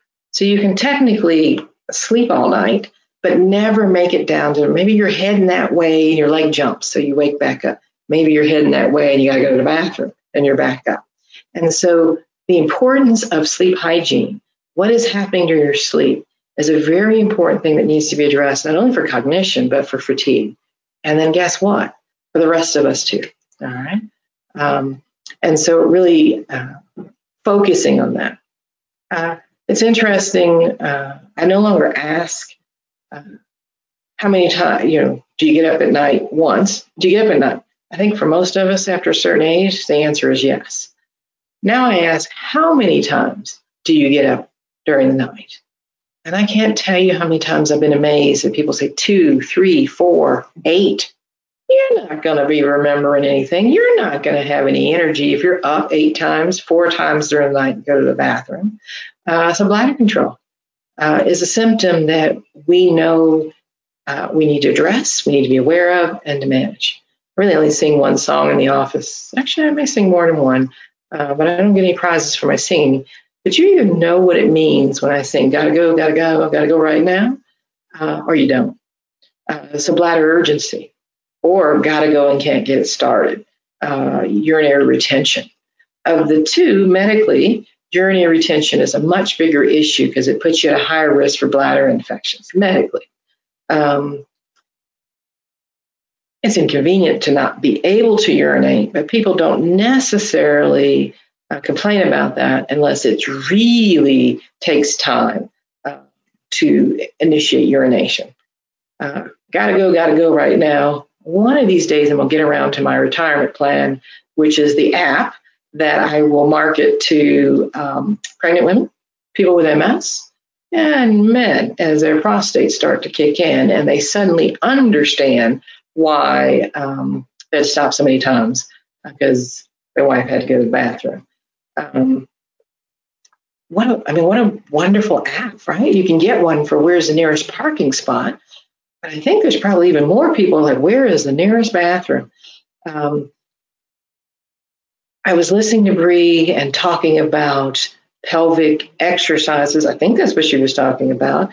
Inner leg exercises, Kegel exercises. And there are practitioners who, it's usually actually a physical therapist or occupational therapist that work on bladder control, bowel control. These people are out there. It's interesting now with the prostate surgery that many of the urologists require men to go through a pelvic exercise so that it will help them control their bladder postoperatively. That's a resource that can be used with MS. And being able to make those connections. You've seen all the TV commercials, just like I've seen all the TV commercials. So there are many medications that can be used. Sometimes we need to get a urologist involved. But there's a lot that can be done to manage bladder. And I've always said, I think if you can help somebody, I've gotten more thanks after somebody's bladder has been well managed than I have for anything else. Because that's such a quality of life detail, big detail. And so whether that's contribute, you see how the symptoms start to, so you say, I'm tired. So we talk about exercise and nutrition. We talk about your night. We talk about your bladder control. We talk about your pain, which is always worse at night. Why? Because during the day, it's distracted, right? It's not quiet. There's no distractions. And then all you have is the pain, right? That's why it's worse. It's not because it actually turns thermostat up during the night. It's because all those things that can kind of distract you from it to a certain extent are not there at night. And so being aware of that. How do we manage pain? The early textbooks in MS, I think my first one actually still said, one of the nice things about MS, I'm paraphrasing, of course, was that people with MS don't have pain. Apparently, nobody had ever actually asked people with MS whether they had pain. There's some unique pain syndromes that happen with MS, trigeminal neuralgia. Not everybody with trigeminal neuralgia has MS, but it can happen in more common in people who do have MS, a lightning, shooting pain, difficult to manage at times, but so needed to be managed. Burning pains, not unlike diabetics. The nerves in diabetes, the nerves are injured from the high blood sugars in the legs, in the feet, in the hands. In MS, there's no injury to the nerves themselves. The problem is in the brain, trying to interpret this information that's coming to it. So different mechanism, but the symptom is the same. And how do we manage that? All of these things are, I just never really understand how somebody sees an MS patient once a year. When I discuss with patients, I say, well, when we first meet, if you really, really first meet, we want to make the diagnosis of MS. We want to be accurate. Never like calling people and saying, no, I'm just having a bad day. You really don't have MS. That doesn't go over well. Also, making sure people actually have MS. MS is not a diagnosis of exclusion anymore. We don't know why you're hurt, so you must have MS. It's a diagnosis of inclusion. There are specific things we look for to support the diagnosis. MRI, at times lumbar punctures or spinal taps, asymmetric neuroexams, stories of discrete neurologic changes that happen over time, and the evidence is seen on the physical exam of the residual behind that. The progressive symptoms that many people experience of increased spasticity, difficulty walking. There is a caveat that when you listen to patients' history, there you go, and all the technology we have today, we still got to talk to you and listen to you, which is actually my favorite part. But if the story doesn't sound like MS, it's probably not MS. And the pattern, knowing the pattern. I always say neurology is really easy because the job is to learn the patterns and then match, if you can, the patient to the pattern. So the clinical history becomes very, very important in the diagnosis of MS. But maybe that's 5% of our relationship. Maybe the next 5 to 10% is, what's the best disease-modifying treatment for you? The good news is we have so many options. I was in training when we got the first FDA-approved medicine, beta-serin, in 1993. We were just excited people had it, something. And we sort of had, from a physician standpoint, listen, this is a bad disease. I know you don't feel so good on this medication. Suck it up. Yeah, you're going to have some flu-like symptoms, take some Tylenol, but we got to do what we got to do. That message has changed so much with the advent of the newer generation medications. And I mention that because people will sometimes shy away.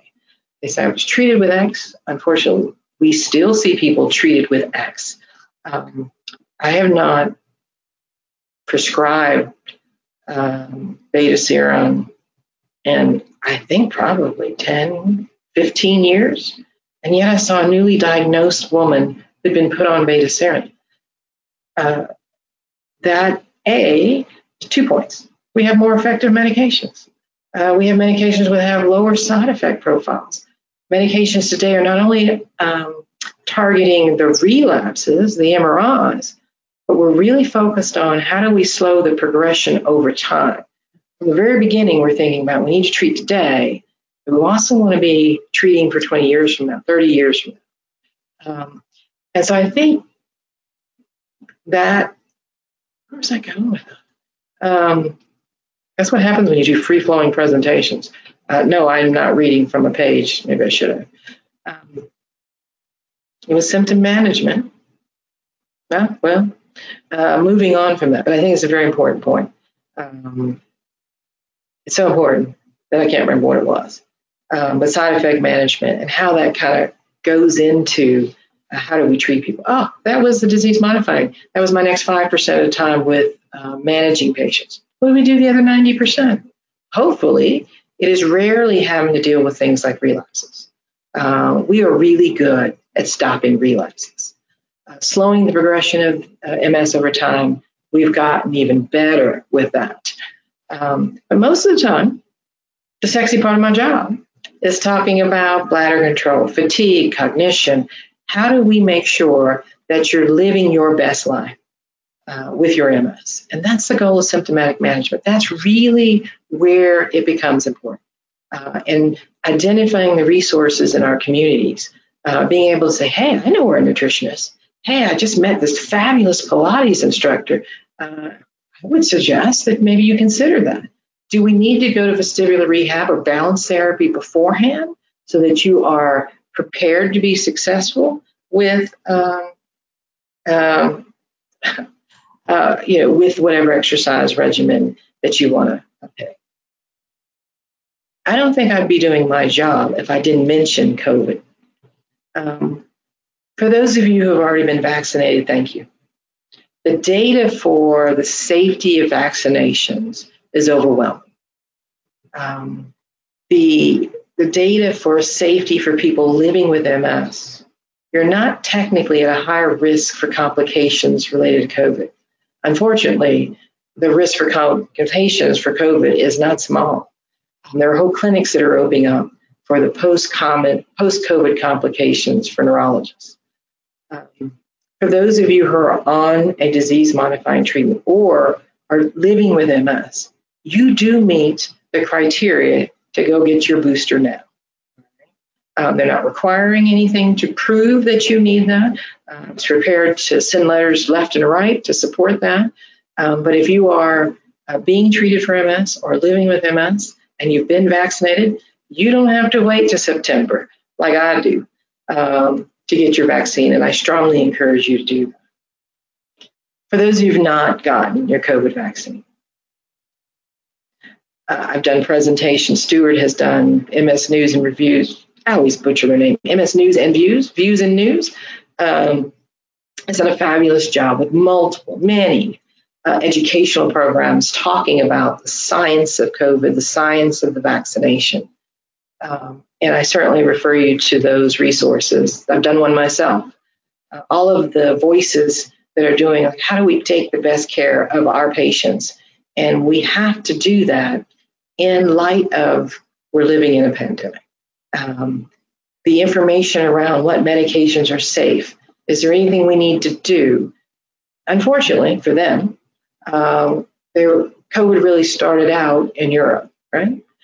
Italy had way more cases. Europe, London had way more cases. Australia had way more cases before we did. New York happened before it happened in South Carolina. And we can benefit from the knowledge gained from those others who live with MS and got COVID or had the vaccination. There are registries that have followed these people that guide our recommendations. I think the challenge is dividing the politics, you're a bad person, I'm a good person, versus the science. It's not too late. One of the challenges of the COVID virus is it changes. COVID virus has been around forever. Coronavirus has been around forever. It is what causes the common cold. That is the reason why we've never had a vaccine for the common cold. But the challenge is it mutates, it changes. And depending on how it changes, depends on how infectious it is, how deadly it is, what's the likelihood that you would have to be hospitalized. You and I both know that if you're living with MS, that a common cold, it may take me 2 days to get over it, may take you a little longer to bounce back. We want to avoid that. All right? We know that the risk of a relapse after an infection is much higher than actually the vaccine. We know that from the flu studies that have been done many years ago. So if I can add one more voice, if I can remind one more person, unfortunately last year, I've seen patients who've had COVID. I had COVID. We've had staff that have COVID. And yes, there are some people who are lucky enough to get a little sniffly nose, and I'm so happy for you. But there are many, many others that's not their experience. And we want to take care for those of you who are living with MS and are on disease-modifying treatment. I put my mask back on, but I wear my mask for you. I wear my mask because I don't want to spread it to you. I don't want it either, let's be honest. But it's not so much about us sometimes, that it's about those around us. I don't want my child to get COVID. And so if you choose not to vaccinate, please do wear your mask. Please do wash your hands. Please do socially distance. I think Stuart confused the politics of our governor and the number of people who chose not to be vaccinated with the good sense of people living with MS and know what their reality is. And saying, well, you guys don't have to wear masks in restaurants. No, we don't. But I think most of us are not that interested in going to in-person programs. I'm not. I was doing it for you, but you're going to have your mask on while I had mine off, and then I put mine right back on, and I had all these plans where I wasn't talking to nobody within 6 feet. So I appreciate that Stuart and MS Views and News and Views pivoted so quickly to make sure this program still happened, and then to make sure that access to the information for MS continues to flow. I appreciate him for that and his dedication and those of the organization to continue to make sure the information continues to flow. Access to rural care, health care. Yes, many of you are far away from a large metropolitan city. In fact, any of us that don't live in Greenville, Columbia, or Charleston qualify for that. But we have tools. And we can use those tools. They were always there. We've had telemedicine for many years. I think I did my first telemedicine consults back when I was in the Augusta at the University of Greenville University. I don't know what they got. I mean, not Greenville, Augusta University. Forget what they call Medical College of Georgia. Places changed their names. I was doing remote consultations then, but it was wieldy, very wieldy. There's big machines, and the technology has brought us to a point that we can connect. We can find resources, and that's been wonderful. And let's try to take advantage of that as much as we can. Stuart, I think I'll pause there. And if there are any questions, I'd be happy to take them. Stuart, We've got, oh, there we go. Oh my God. Okay, Stuart, we've got the double mask. That's right. And I'm in a studio, right? I only put that on because I have questions to ask you about, and people have questions. Okay. First off, thank you very much for that talk. Okay. That was very, very good. Everybody claps wherever you are. Just clap and say you did it. All right. I hear it in the distance, Stuart. That's right. It might be the guy cutting the grass, but it's the same thing. It's coming out of a cloud like everything else, going in or coming out. All right. So we got two masks. All right.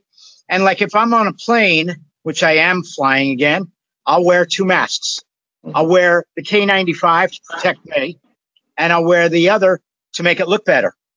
All right. Because what are we telling people about the fabric mask versus a K95? Are you telling people that, you know, this protects the people that they're around, but it really doesn't protect them? Is that true or not true? So it's not true. There have been many analogies been made. So what am I telling people? Put on a mask first. I sewed cloth masks at the beginning. Put filters in the mask. You can now buy filters that you can put in masks.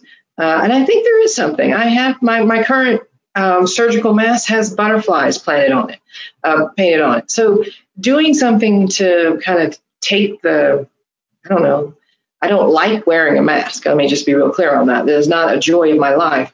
The difference between the paper mask, surgical mask, the cloth mask, and the N95 or the KN95 is that as you move towards the KN95 and 95, you are the amount of virus that can come through goes down. Should everybody have on a KN95? Well, they are a challenge. For people who have respiratory problems, it's very hard for them to wear them. So I think we want to be as protective as we can. I'm not sure if you're going to appreciate this one, Stuart. I think you probably will, but one of my patients, we were talking about the mask and use the analogy, people say masks don't work. So if we're both naked, well, not us, but that makes it weird. So if there are two men, okay, let me take myself all in, and they don't have their pants on and they have to pee, there's nothing to protect you from the pee. That's just the regular, I didn't make this up, but I thought it was really good, and I'm doing anything I can to get this message out. They don't have anything to protect them, they're going to get wet, okay? But if one man has their pants on, this is really weird. Like, where are we talking about? But anyway, if the other man pees, he may get damp, right? But he's not going to be as wet as he was if he had nothing on, right? If both of them have pants on, the pee's going to run down the leg of the man that's peeing, and the other one's pretty well protected, right? He shouldn't get anything. And I think that really is the layers. And the KN95s, to be quite honest, are the best, but there have been challenging in accessing them. And so trying to restrict those to those who are healthcare providers, because at the time we couldn't get them. I really had to go to extreme lengths to get them from my office because we are in direct contact. We have to be closer than 6 feet. We are in exam rooms tend to be on the small side. I don't have massive exam rooms. So we have to walk into those less protected spaces. And that was really the first mandate, was to try to save them for healthcare providers. Now you can get a KN95 on Amazon. You can get a red one, you can get a blue one, you can get a green one. So if you have access to one, then I think you should be wearing a KN95. And smaller, I'm wearing mine to the grocery store because I live in South Carolina. And unfortunately, a lot of people are not wearing their masks. People sometimes try to tell me, you don't have to wear your mask. I said, oh, but I do. Oh, but I do. And so surgical masks, the paper surgical masks, are probably better than the cloth mask. If you put a filter in the cloth mask, something as simple as taking a coffee filter and folding it, that's better than just the cloth mask. But if you have access to the N95s, I would not even think about walking to an airport without an N95 mask on. And if I can, I much prefer to fly. I used to much prefer to drive nowadays. So it really speaks to how aggressive can you be to take care of yourself, but because I love those around me too. It's the same thing. I'm not trying to carry it. We now know that even if you're vaccinated, you can carry the Delta virus. And I love others enough that I don't want to be a carrier and I don't want to pass it on. Thank you. So everybody should know I too wear a KN95 when I go into a supermarket or anywhere where there's a lot of people, but I will wear the fabric mask where there's less of a crowd around and I can keep my distance from people. So it is difficult to breathe. So if you find yourself having that big of a problem, go find a corner somewhere where you could just open up the bottom and get some fresh air and then take a few deep breaths and get going again. All right. I mean, it's pretty simple, but at least you'd be staying safer than not wearing it. All right. We do have a lot of questions, and I do want to let everybody know that if you do have anything that you want to ask about multiple sclerosis, the doctor did not have to speak about it. If you have anything you want to ask her about multiple sclerosis, now would be the time to do it. So get on, find that orange box with the arrow in it. All right. Type out your question and let me ask it. Okay. Otherwise, we do have other questions to ask, and I'm going to get into those right now. All right. All right. So Stephanie writes, my question is for Dr. Hughes. I am taking Ocrevus 6 months before I went for my infusion of Ocrevus. I had to get the COVID vaccine, Johnson & Johnson. I've not felt good since then. What do you think? It's hard to know. It's really hard to know. People with MS, people without MS, sometimes don't feel good. The fact that you don't feel good doesn't necessarily mean that it correlates with the vaccine. So coincidence or causality. In the large populations of people that the data is being collected on, looking at complications from the vaccine, it is highly, highly unlikely. On the other hand, when you look at people who've had COVID and look at some of the long-term complications, there's a term for it, long haulers, that you're at a much higher risk of having MS cognitive problems, post-COVID cognitive problems, post-COVID headaches, post-COVID. We see a lot of embolic strokes. And so should she get the booster? She is on Ocrevus. She probably didn't get the full response because of the way the medication that I did, not on Ocrevus, and I would strongly encourage her to get the booster. But the other thing is, if you're not going to get the booster, then make sure you're wearing your mask. Make sure those around you are vaccinated. Encourage them to get their vaccination. I told Stuart earlier, our goal in the office is if I can talk to people who have not yet been vaccinated yet into getting vaccinated, if I can answer their questions, put their mind at ease, then I've got 2 more people out there who are protected. Most weeks I do a little better than that. Sometimes I don't, but I have not given up the battle. All right. Going back to the booster for a moment. So people are hearing right now, and that the government is putting out for people that are immune compromised to get the booster. Now, as we do know, everybody does know, right, that having multiple sclerosis, you are not immune compromised. All right. But you could be taking a medication that you're immune compromised. So, doctor, can you tell them the difference of this? And when then should they be going for their booster if they are not immune compromised? So the reality is we're all going to get a booster, right? We're already hearing that we're going to get the booster. I don't think I'd go to jail for this. I would like to get my booster tomorrow.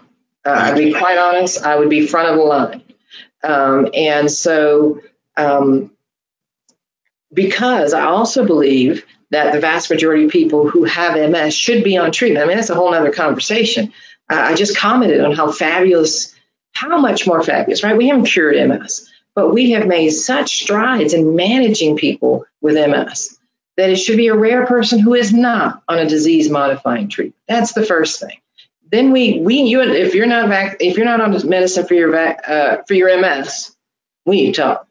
But the other thing is the government's not as smart as it thinks it is sometimes. And so MS, we know that there's a part of your immune system that's actually overactive.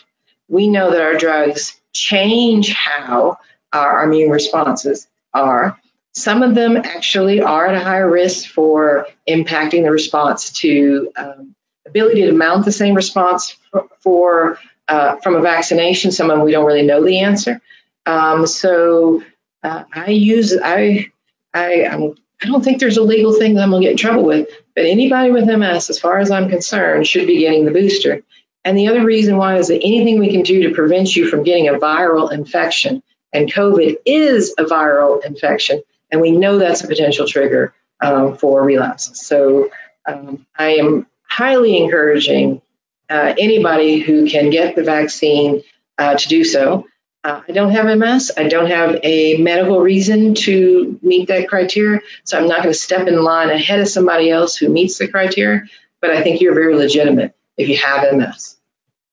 Great, thank you.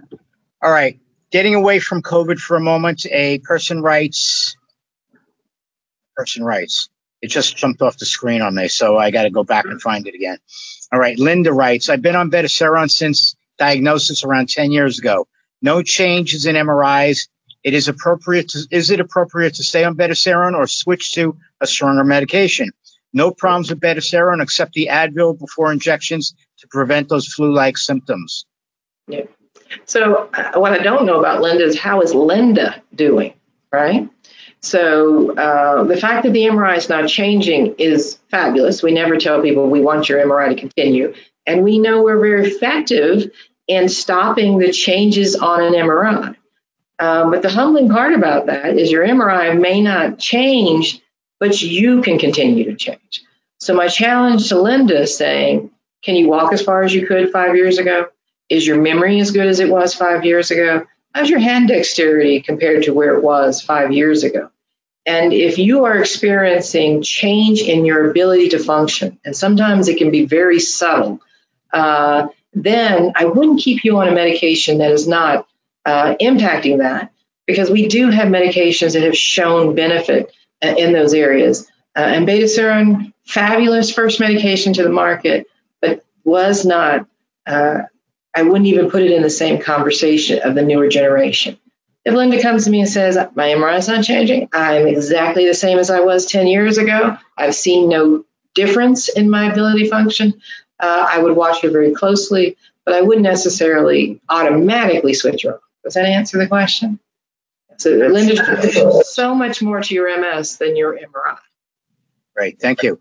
All right, Deb is asking, and I'm just going to generalize this for many of the meds, should an MS patient taking any medication for MS have spike antibody blood testing prior to having a third dose, like the booster? Yeah. So the reality is those tests were not designed to check to see. And so we're using tests that were not designed for this purpose and trying to interpret the results. Unfortunately, COVID testing is very tricky. The likelihood that a person who has COVID will have a negative test, despite the fact they have COVID, depending on the lab, is between 30 and 50%. So I would not rely on that.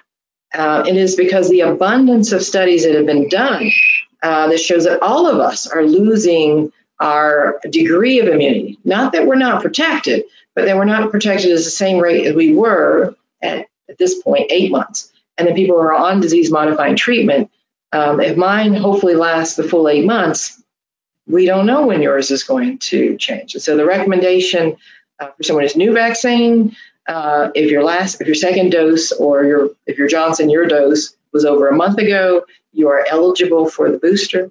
I would not use those tests because they are not designed for that, and they're not answering the question that we wish. Boy, I wish those tests would answer. Okay, thank you. So what can you tell a person that took the J&J vaccine when there's no booster for that? And is it okay for them to use the Moderna or the Pfizer booster? So one of my favorite phrases in the office is, I'm not a real doctor. All right, I'm a neurologist, but I'm not a real doctor.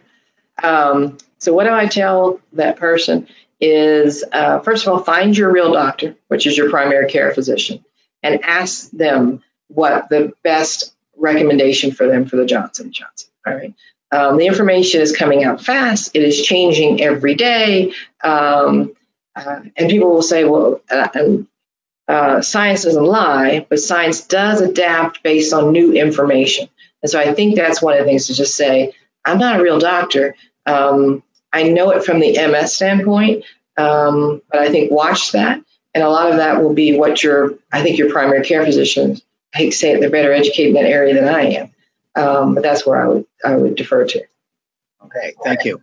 By the way, there's a new version, another variant that came out a few weeks ago in the United States. And I don't know how this news company, I'm not going to say their name, said that it's going to stay in California. Why should it have stayed in California? All right. Well, I hope nobody from California gets on a plane, a car. Well, it's already out there. All right. This morning, it's reported that it is now in the state of Florida, of course, and in 23 other states.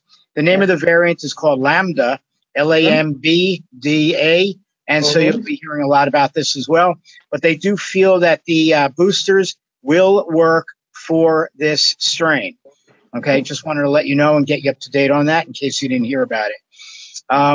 They thought it came out of Mexico and went to California, and they said, oh, it's not expected to leave the state of California. Well, I remember hearing that about COVID leaving Seattle, right? Right. It's a respiratory droplet transmitted virus. And as long as somebody from California breathes on somebody from not California, we're going to see it spread. And the challenge is, you just pointed out a very important challenge. This virus changes very rapidly. And the common cold, the variants were mild. We were inconvenienced by the symptoms, but the danger of the common cold is very low. There is no guarantee, and in fact, we're seeing that as it continues to mutate, that the newer variants may not continue. So we're going to have to learn to live with it, really, Stuart. And that's the challenge. We're going to have to live with COVID, but we have to respond to it. We have tools. This time last year, I felt very helpless. We didn't have a vaccine, right? I was doing everything I can to protect myself from getting it, but I didn't have a way to treat it. I didn't have a way to practice. I wear my seatbelt in the car every day. I don't know. I know there's a high risk I'm going to have a car accident one day. I don't feel like I'm going to have one today. I have no idea, but I put that seatbelt on every day. COVID is not like one day I may have a car accident. It's a real and present danger. Isn't that a movie or is that a book? Real and present. That was a movie. That was a movie. Okay. Okay. Next, outside of COVID, again, Coy is asking, do patients age out of taking a DMT if they're older and having been stable for several years? So as you age, the risk of relapses goes down. All right. So if we're just talking about relapses, you probably, after a certain age, not a couple of years, but I mean, 5, 10, 15, after the age of 50, well, 50 is not old, 60, 70, should they still be on medications? And there have been these studies done to stop the medications. And guess what? People continue to progress. We do not have ways of predicting who.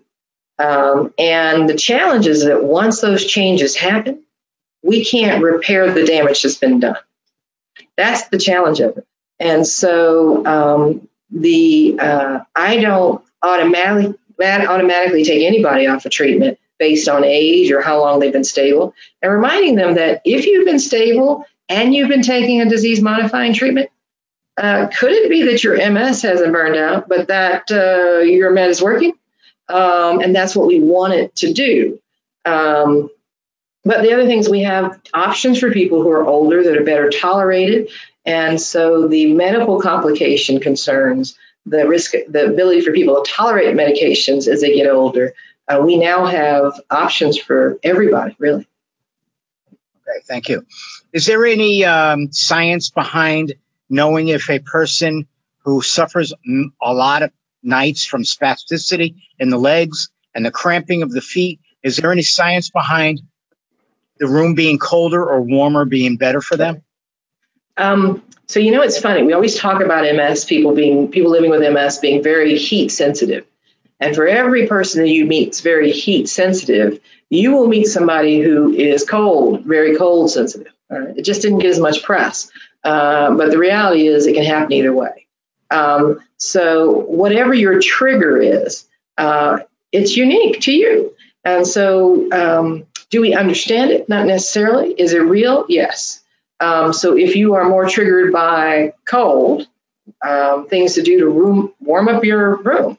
If you're more triggered by heat, what are you going to do to try to cool down your room? Cooling sheets. I mean, there are times that I don't need the science. I just need to treat what you're experiencing. Okay.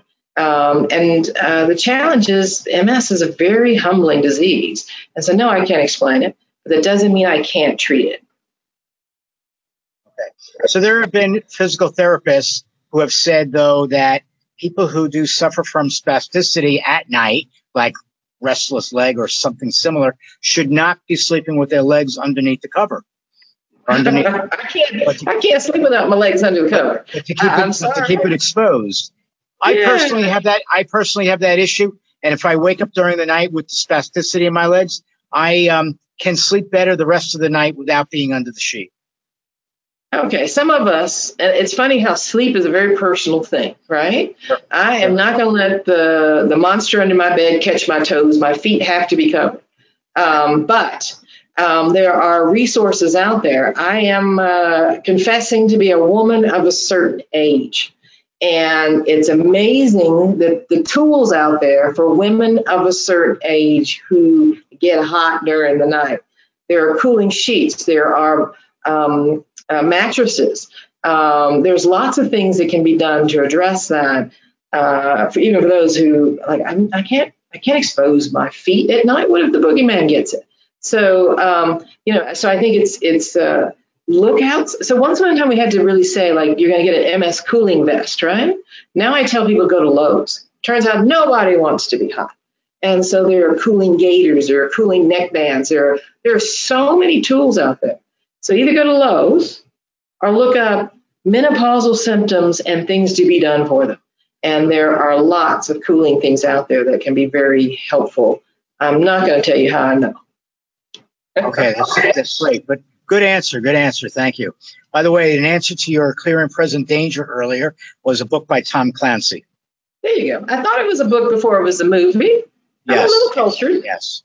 Not really, but a little bit. A little bit, right. All right. Thank you for those answers. Going back to old medications, I was recently informed by somebody newly diagnosed that his doctor put him on Avonex. Oh. I told him to find a new doctor. It hurts my heart. So the reason why I say I'm not a real doctor is because I haven't managed diabetes since I finished medical school. And so if you come to me with your diabetes, I'm going to be, wait, I know how to do a sliding scale, and you'll do insulin, and no one does that anymore because you have these, I watch TV too, Januvias and metformins, and there's insulin pumps, and I don't know anything about that. I don't need to know anything about that because I also have this recognition that that's not my area, and I shouldn't be getting over in there, all right? So many doctors will treat like they did many years ago. And so finding someone, I agree with you, I think they need to find a new doctor who has a specific interest, is keeping up with the newest options in MS, so rather than treating with what they have been comfortable with for years, because the good news with MS is the field is not changing. And we are so much more effective than we have been before. And there have been multiple trials that say this drug beat out Avonex. And you don't want to be, I mean, we're not driving anybody driving their 1987 car? No, because they don't just keep making the same car. They make new adjustments to it. I could never buy a car without a rear view camera. I can't back up anymore. But boy, I don't hit things like I used to. And so why would I keep driving that same car? It still had 4 wheels, a motor, and it went. I want the newest and the best, and I want to be as safe as I can in my car. And I think it's like, why wouldn't you want the same thing for yourself? All right. Why wouldn't you want the same thing for yourself? And that's why I think these programs are so important. To even if we just introduce, like, hey, did you know there were other drugs? Hey, did you know you had options? And that there are resources for you to be able to advocate, learn about the drug. I've never met this patient. I don't know if there's a specific reason, highly unlikely in my mind, that there's a specific reason why Avonex is the drug for you. I can't think of one, but maybe there is. But also to know what are your other options. Right. Thank you. And it hurt my heart. So I was like, For all the Toms, Trishas, Marys, and Cindys that are out there, I will be getting to your questions. I just have a few of them that were done and sent to us prior to the program beginning, and I have to go through those as well. All right. So thank you for the bit about the Avonex. And I mentioned to the person that he needs to get a second opinion by a professional rather than just a general neurologist that's out there that evidently is like an ostrich and his head is stuck in the sand or something. All right. Memory medications, sleep medications. What do you recommend for people without knowing them as them being your patient? Nothing, because I don't know you. I don't know what your complications are, what your history is. I cannot make a recommendation without that. So no, I don't recommend any specific thing. I kind of touched on that there's pharmacological options. But I think it's kind of like the last caller message is I'm not cookie cutter. I don't have you say this, I hand you that, because there is no cookie cutter for an individual patient. And so we tailor your care to you. And so there is no one recommendation. Okay. All right. Thank you. Trish is asking, losing my voice. Trish, that would be really difficult. Right? That would be unusual. Uh-huh. Just have to find a bourbon or something to get rid of that. All right. Trish is asking thoughts about HSCT, and I'll let you explain HSCT, for hauling MS. And I don't know if she just means a person that's very advanced with MS or what, but can you tell us about this? So the concept of a bone marrow transplant is that we take your immune system and we give you, we destroy the one that made a mistake, and we give you a new one. And that has been looked at for many years. The good news is the complication rates aren't as great, but it's not an easy process. I was at a meeting where data for another drug was being presented. And the presentation for the new drug, not naming drugs because I'm not here for that, but to say that we'd all heard the presentation for the new drug. And then we all went to the bone marrow, the stem cell, bone cell, all of this in the same pot kind of presentation. And the good news is people are doing registries. So now people are like doing collaborations internationally, and they made their presentation. I think it was the 5-year data, the 10-year data, somewhere in there.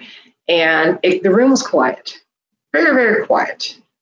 And finally someone said, I think it was, I don't want to throw Aaron Miller on the bus, but it was one of them New York MS specialists that just say it like it is. And he said, so why would anybody ever do this?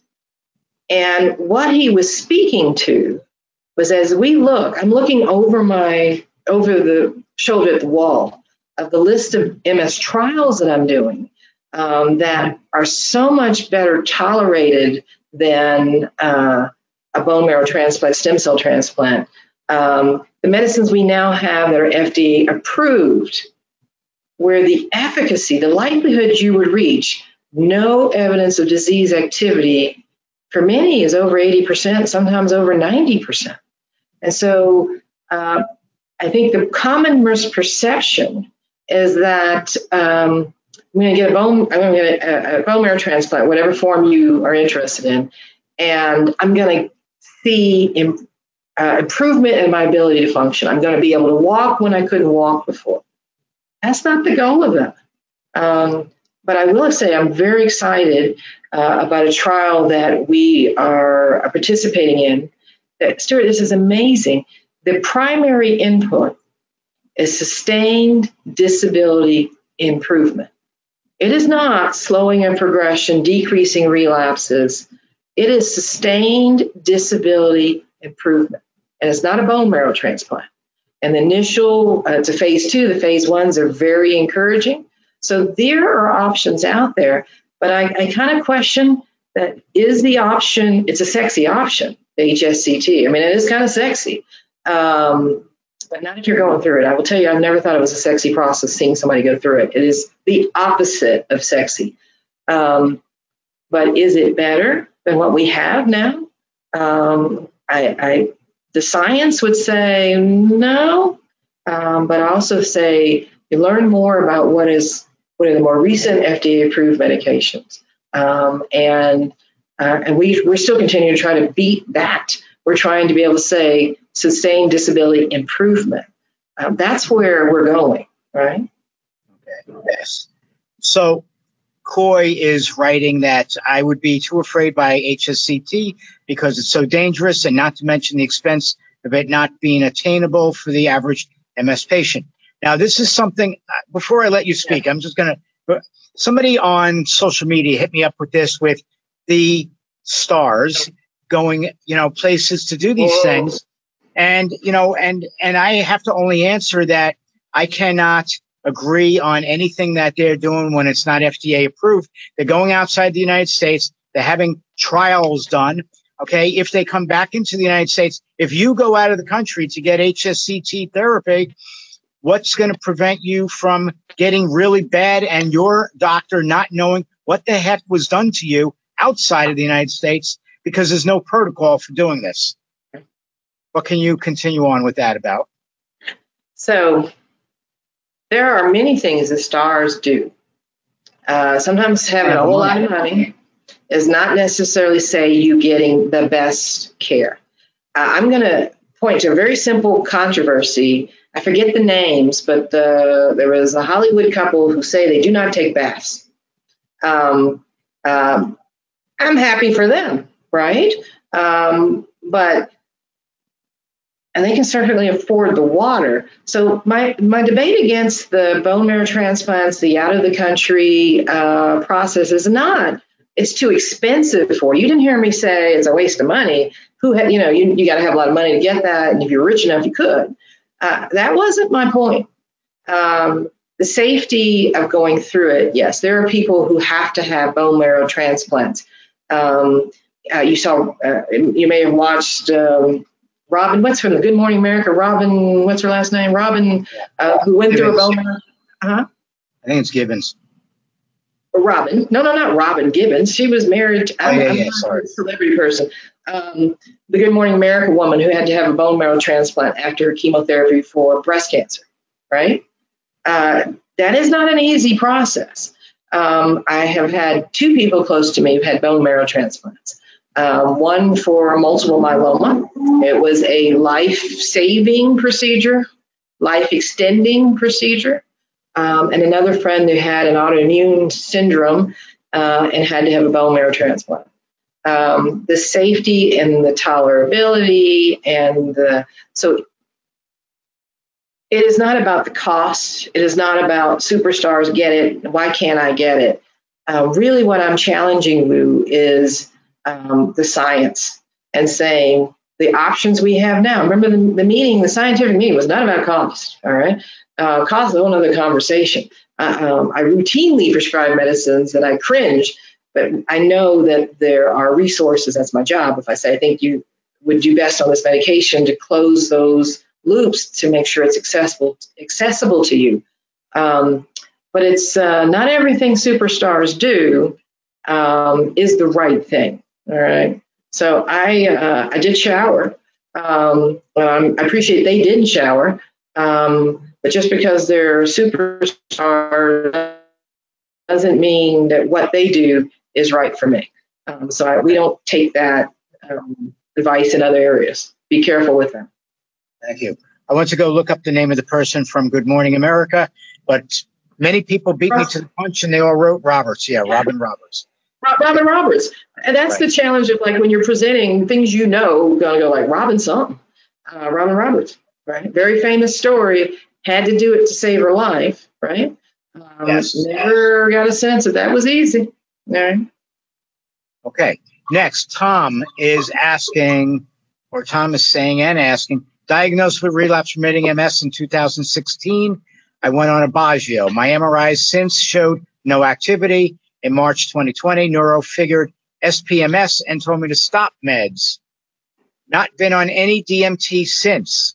Mobility, spasticity are main symptoms. They are progressing, slowly getting worse. Should I be on DMT? Should I be worried about my brain volume? Do you need me to answer that question? I think the fact that you're listening today, the fact that you're asking that question, you already know the answer.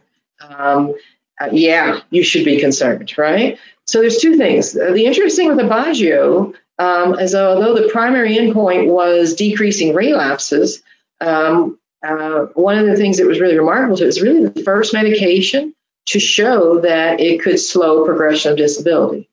Now, there are other options, and not knowing you, and if you're continuing to progress on a drug, we don't usually say stay on that drug, right? Because we don't usually, and with what do we have, 16, more, 20, depending on how you count them, FDA-approved medications, there are other options for you, right? And when it comes to MS, we don't give up. And I think really finding that your team that is best suited to care for you, run fast, and get a second opinion. All right. Yeah. Because we can make a difference nowadays. That's what's so rewarding. And that's what's so heartbreaking. When I hear somebody just got a diagnosis and they got started on Avonex today, I'm heartbroken to hear that you're progressing and you're off medications is heartbreaking because you have options, right? Yes. Tom, there are other doctors out there. I really, really strongly suggest you find one, regardless of what they are. All right. Yeah. All right. Coy is writing, "Hi, Dr. Hughes. This is your old patient, Mrs. Johns." Like, how many Coys in my life will I meet? Exactly. Please tell me again. Really fabulous questions. So whenever I hear she's asking a question, I'm like, oh, all right. Please tell me again the daily dose of vitamin D3. Also, do you recommend MS patients to take biotin? I heard it at a previous MS presentation. Thank you and take care.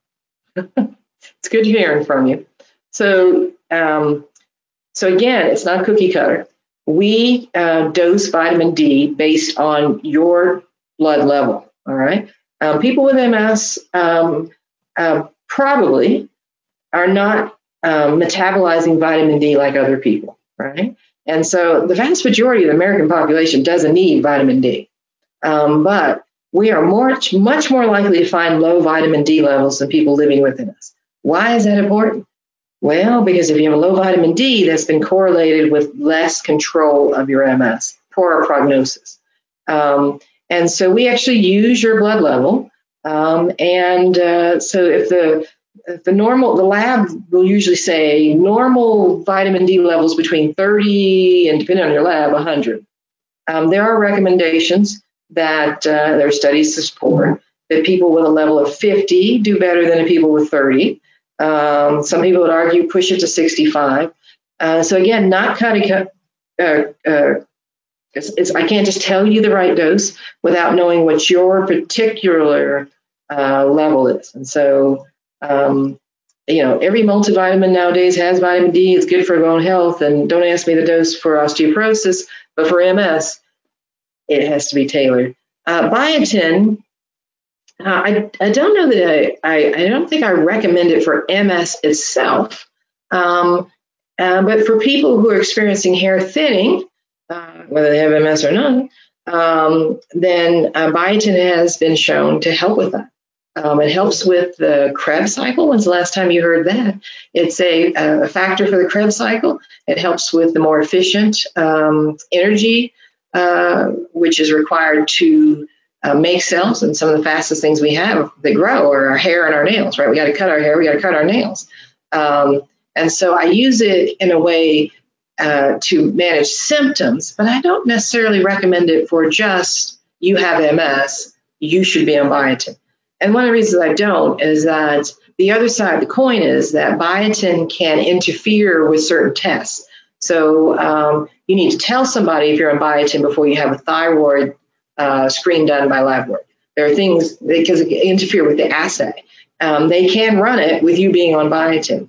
It changes it has the potential of changing if you're having an acute heart attack and they check your troponins or the enzymes that go up as the muscle injury, it may impact the results of that test. So while you're hollering, I'm having a heart attack, you need to also holler, I'm on biotin, so they know what tests to run to see to make sure they do it correctly. So there's always two sides to every story.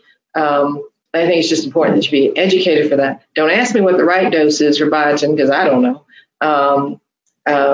But yeah, I don't do it as a routine recommendation. Okay, thank you for that. So we have a question that I don't even know if it's quite MS related or not, and neither did the person, but I'm going to read it out to you. And this is from somebody named Cindy. I have a question that might not be appropriate. Maybe you can tell me. The question is, would you consider primary orthostatic tremor a neurological issue that any neurologist, whether MS specialist or not, should be able to treat? And why would a specialist refuse to treat this neurological disorder? So neurology is a very humbling field, right? And I wish that the care for many things, when you say tremor, my heart rate goes up anyway, all right? You say primary orthostatic, I'm like, this isn't easy. And I would not at all say, what do you mean just anybody can't handle this? That's a challenging diagnosis. And it may involve a cardiologist. It may not be that the neurologist is the only person who needs to be involved in this conversation. Unfortunately, I'm going to have to say, I'd be a little nervous if I saw a primary orthostatic tremor come through my door. A, what do you mean by that? B, it's not always really easy to just treat. So sounds easy. It is so not. Okay, great. Before I end things, we don't have any more questions, but I do just want to share with everybody. I know a lot of people would like to see MS educational programs happening live in their areas again. That cannot happen unless you and your friends and all those around you start getting vaccinated. All right. It's happened too many times where not just MS Views the News, but other companies, whether in the MS field or not, are trying to step into the water gently and bring programs of different disease states back into areas. And what happens is we get everything lined up and then a variant shows up and people are too afraid to come out of their homes. Well, you may not be afraid to come out of your home if you're vaccinated. All right. You'll have. I disagree with you and say too afraid. They may be too smart. OK. So we want to have a safe environment for people who feel comfortable with that. Just even in the office, we have switched back to virtual except for very unique situations. People will say, well, why won't you see me? Like, it's not always about you. It's about the other people I care for. It's about my staff. And we have to make hard decisions but yeah, I'd much rather. I mean, I'd much rather see you in person, Stuart. It's not quite the same seeing you virtually. And we miss that human contact. But I didn't mean it like they're too afraid to come out. But if more people in their area were vaccinated, they have a reason to be afraid. More at comfort to be out of your home. Right. And sometimes we're preaching to the choir, and those who are not vaccinated. But I think we all have to be part of that solution, and to try to get one a week. One a week. If I get 2 people a week, I've had a fabulous week, and I know I've done my part. And that's something we all have to talk about. Your experience with the COVID vaccine, why you had it, why it's important for those around you to have it, your loved ones to understand why you are vaccinated and you need them to be vaccinated. It's not always that motivating, like, look at what's happening in Florida. But it tends to be much more motivated looking what's happening to my friends and family. But you don't want to wait to that time when the reason you're getting vaccinated is because you lost somebody, right? Or they're in the hospital and all of a sudden you're like, it's close to home. Right. So if you want to see live engagements happening in your areas again, you guys got to start being a mouthpiece, especially if you've already been vaccinated. And if you're not, then we are really, really asking you to get vaccinated so we can bring these programs back again. And so that way people can have better lives before their lives end. Okay? Because otherwise this could go on for tens of years. No, but it's true. Yeah. I mean, it may be we look back and say, when did we not wear masks? We always wore them. We look across at China that's had the avian flu and this, they've SARS and things that, thank goodness, we never had to experience. But they've eradicated those by wearing their masks. I just wish everybody safety, particularly as our kids go back to school. I don't like wearing a mask. I'm very much more of an in-person person. The impact that COVID has had on all of us and losing that interpersonal connection, and how do we find it another way? At first, it was fun doing Zoom meetings. I'm kind of sick of Zoom meetings. So it is something that we've all lost, and we look forward to getting it back. But we got to be smart, and smart's not always the easiest thing to be. So for those that wrote in that they love virtual programs, we're not taking those away, just so you know. We just want to do some in-person programs. And when we do those in-person programs, we're going to do them with the new phrase called hybrid, all right, which is our old live stream, which is now called virtual, all right? And you do it as a hybrid, so we're doing both. So that way we can get a few people into the room that want to get out, that want to come and, see or socialize with some others again that are their peers, all right, as well as, the program would be available for everybody else, all right? So you should all know that MS User News is the leading MS organization in the United States, probably in the world these days, providing virtual events each month, okay? We're doing 10 to 11 programs per month, all right? And that's just pretty incredible. So we do thank the pharmaceutical industry. We do thank that all the doctors that speak with at our programs, and we have to thank the patients as well. Again, there are so many people that wrote in their questions tonight, have all asked me to express thank you to you, Dr. Hughes, for answering their questions. So we want to make that well known as well. And of course, Coy has to keep writing that she misses seeing Dr. Hughes, and she and the other patients, need to have her or be able to see her again, meaning you. All right. So I do thank you for being online today. We've been on for quite some time. I want to thank you for putting in your time to do this. I want to thank all of the patients out there for being part of today's program. And I want to thank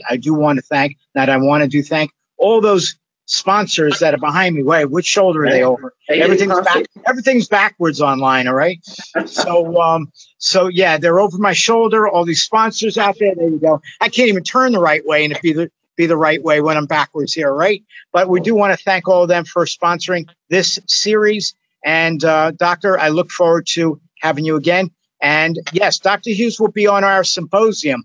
That will be a hybrid event. As far as we know, it'll be hybrid. And if it's not hybrid, it will be virtual. Okay. So that will be in October. But we look forward to seeing you again soon. Thank you, everybody. And thank you, Doctor. We're out of here. All right. Be safe. Be safe.